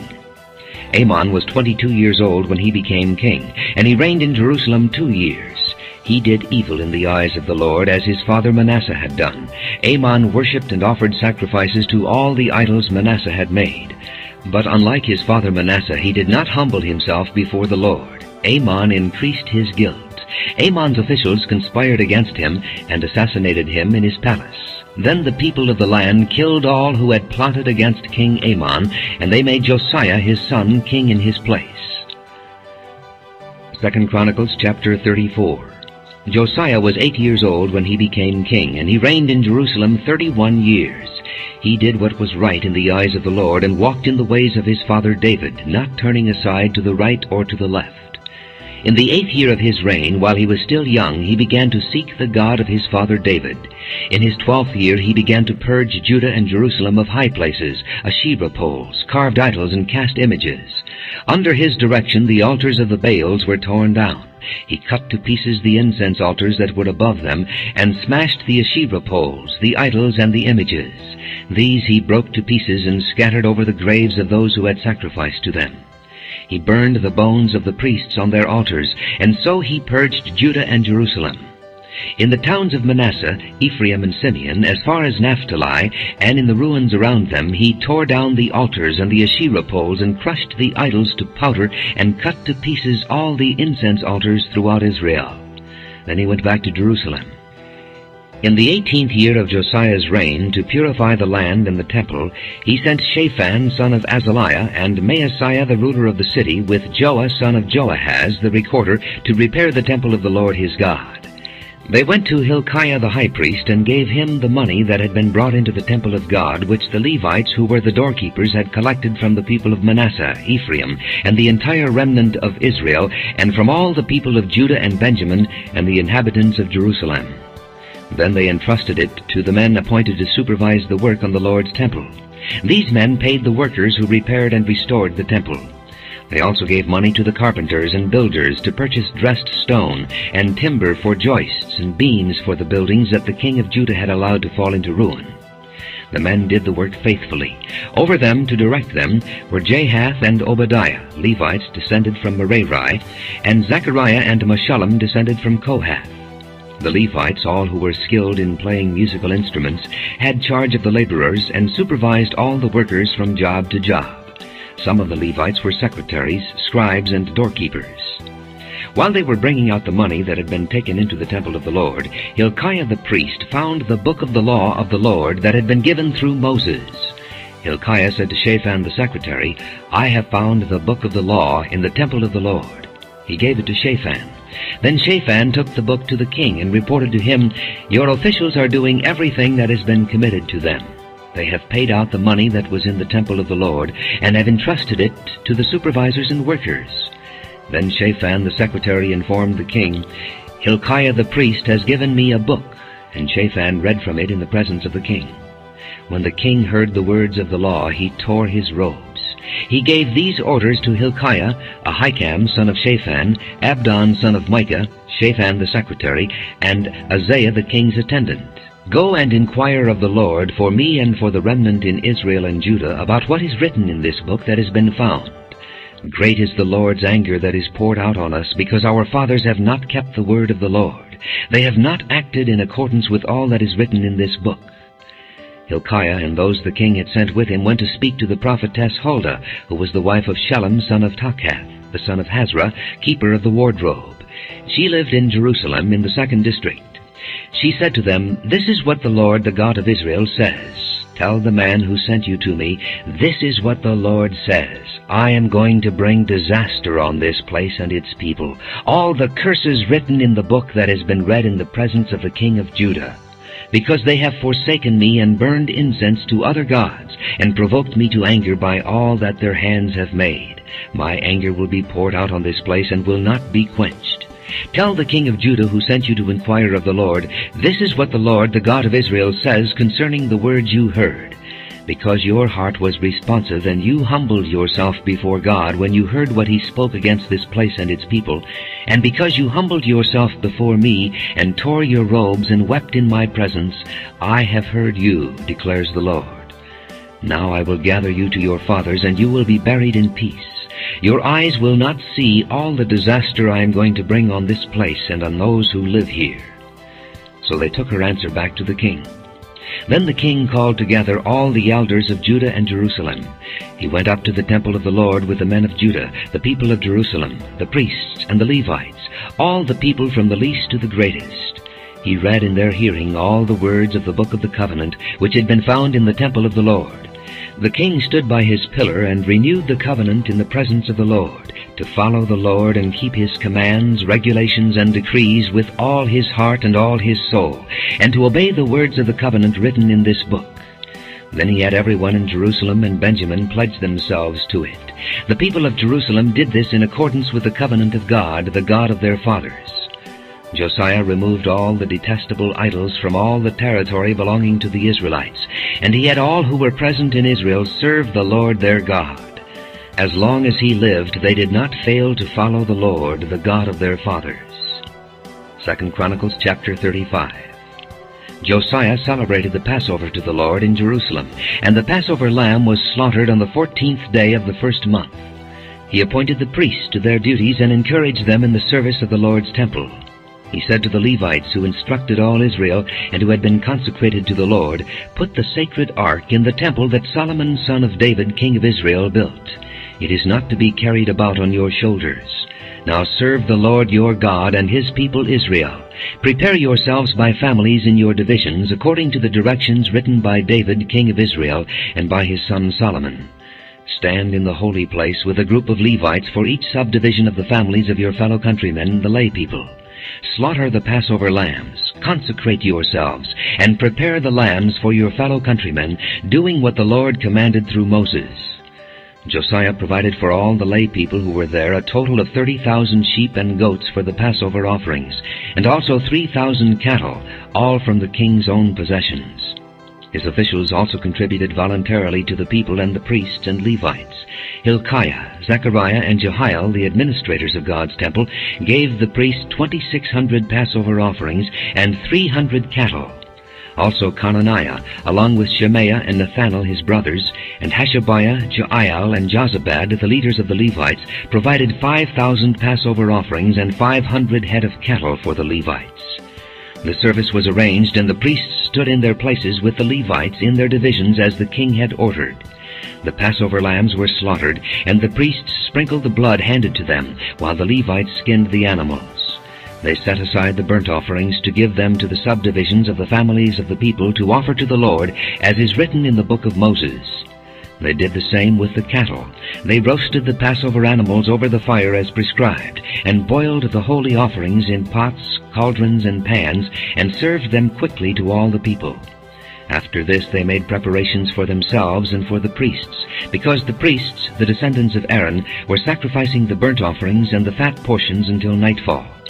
So the Levites made preparations for themselves and for the Aaronic priests. The musicians, the descendants of Asaph, were in the places prescribed by David, Asaph, Heman, and Jeduthun the king's seer. The gatekeepers at each gate did not need to leave their posts, because their fellow Levites made the preparations for them. So at that time the entire service of the Lord was carried out for the celebration of the Passover and the offering of burnt offerings on the altar of the Lord, as King Josiah had ordered. The Israelites who were present celebrated the Passover at that time and observed the Feast of Unleavened Bread for 7 days. The Passover had not been observed like this in Israel since the days of the prophet Samuel, and none of the kings of Israel had ever celebrated such a Passover as did Josiah, with the priests, the Levites, and all Judah and Israel who were there with the people of Jerusalem. This Passover was celebrated in the 18th year of Josiah's reign. After all this, when Josiah had set the temple in order, Necho, king of Egypt, went up to fight at Carchemish on the Euphrates, and Josiah marched out to meet him in battle. But Necho sent messengers to him, saying, "What quarrel is there between you and me, O king of Judah? It is not you I am attacking at this time, but the house with which I am at war. God has told me to hurry. So stop opposing God who is with me, or he will destroy you." Josiah, however, would not turn away from him, but disguised himself to engage him in battle. He would not listen to what Necho had said at God's command, but went to fight him on the plain of Megiddo. Archers shot King Josiah, and he told his officers, "Take me away, I am badly wounded." So they took him out of his chariot, put him in the other chariot he had, and brought him to Jerusalem, where he died. He was buried in the tombs of his fathers, and all Judah and Jerusalem mourned for him. Jeremiah composed laments for Josiah, and to this day all the men and women singers commemorate Josiah in the laments. These became a tradition in Israel and are written in the laments. The other events of Josiah's reign and his acts of devotion according to what is written in the law of the Lord, all the events from beginning to end, are written in the book of the kings of Israel and Judah. 2 Chronicles chapter 36. And the people of the land took Jehoahaz, son of Josiah, and made him king in Jerusalem in place of his father. Jehoahaz was 23 years old when he became king, and he reigned in Jerusalem 3 months. The king of Egypt dethroned him in Jerusalem and imposed on Judah a levy of 100 talents of silver and a talent of gold. The king of Egypt made Eliakim, a brother of Jehoahaz, king over Judah and Jerusalem, and changed Eliakim's name to Jehoiakim. But Necho took Eliakim's brother Jehoahaz and carried him off to Egypt. Jehoiakim was 25 years old when he became king, and he reigned in Jerusalem 11 years. He did evil in the eyes of the Lord his God. Nebuchadnezzar, king of Babylon, attacked him and bound him with bronze shackles to take him to Babylon. Nebuchadnezzar also took to Babylon articles from the temple of the Lord and put them in his temple there.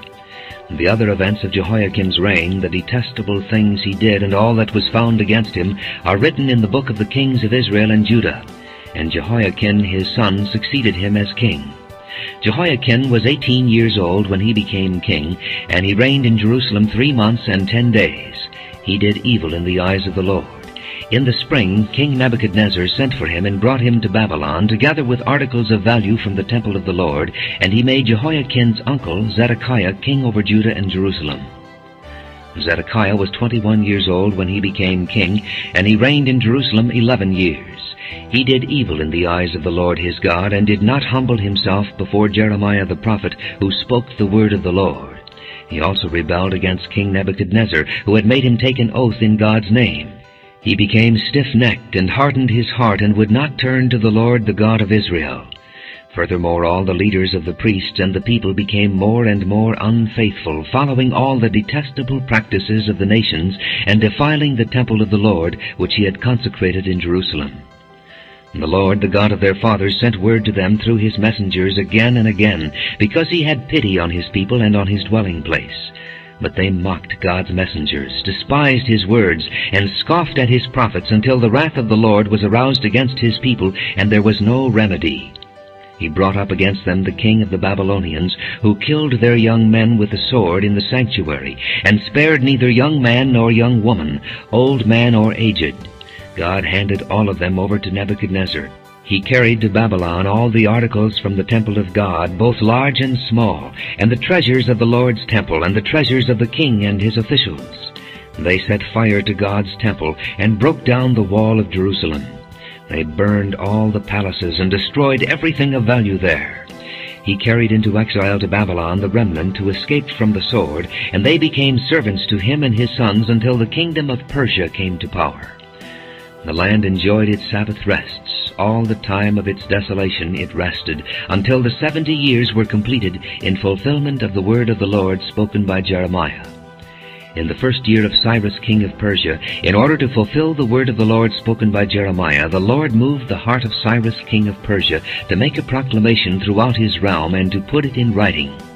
This is what Cyrus king of Persia says: "The Lord, the God of heaven, has given me all the kingdoms of the earth, and he has appointed me to build a temple for him at Jerusalem in Judah.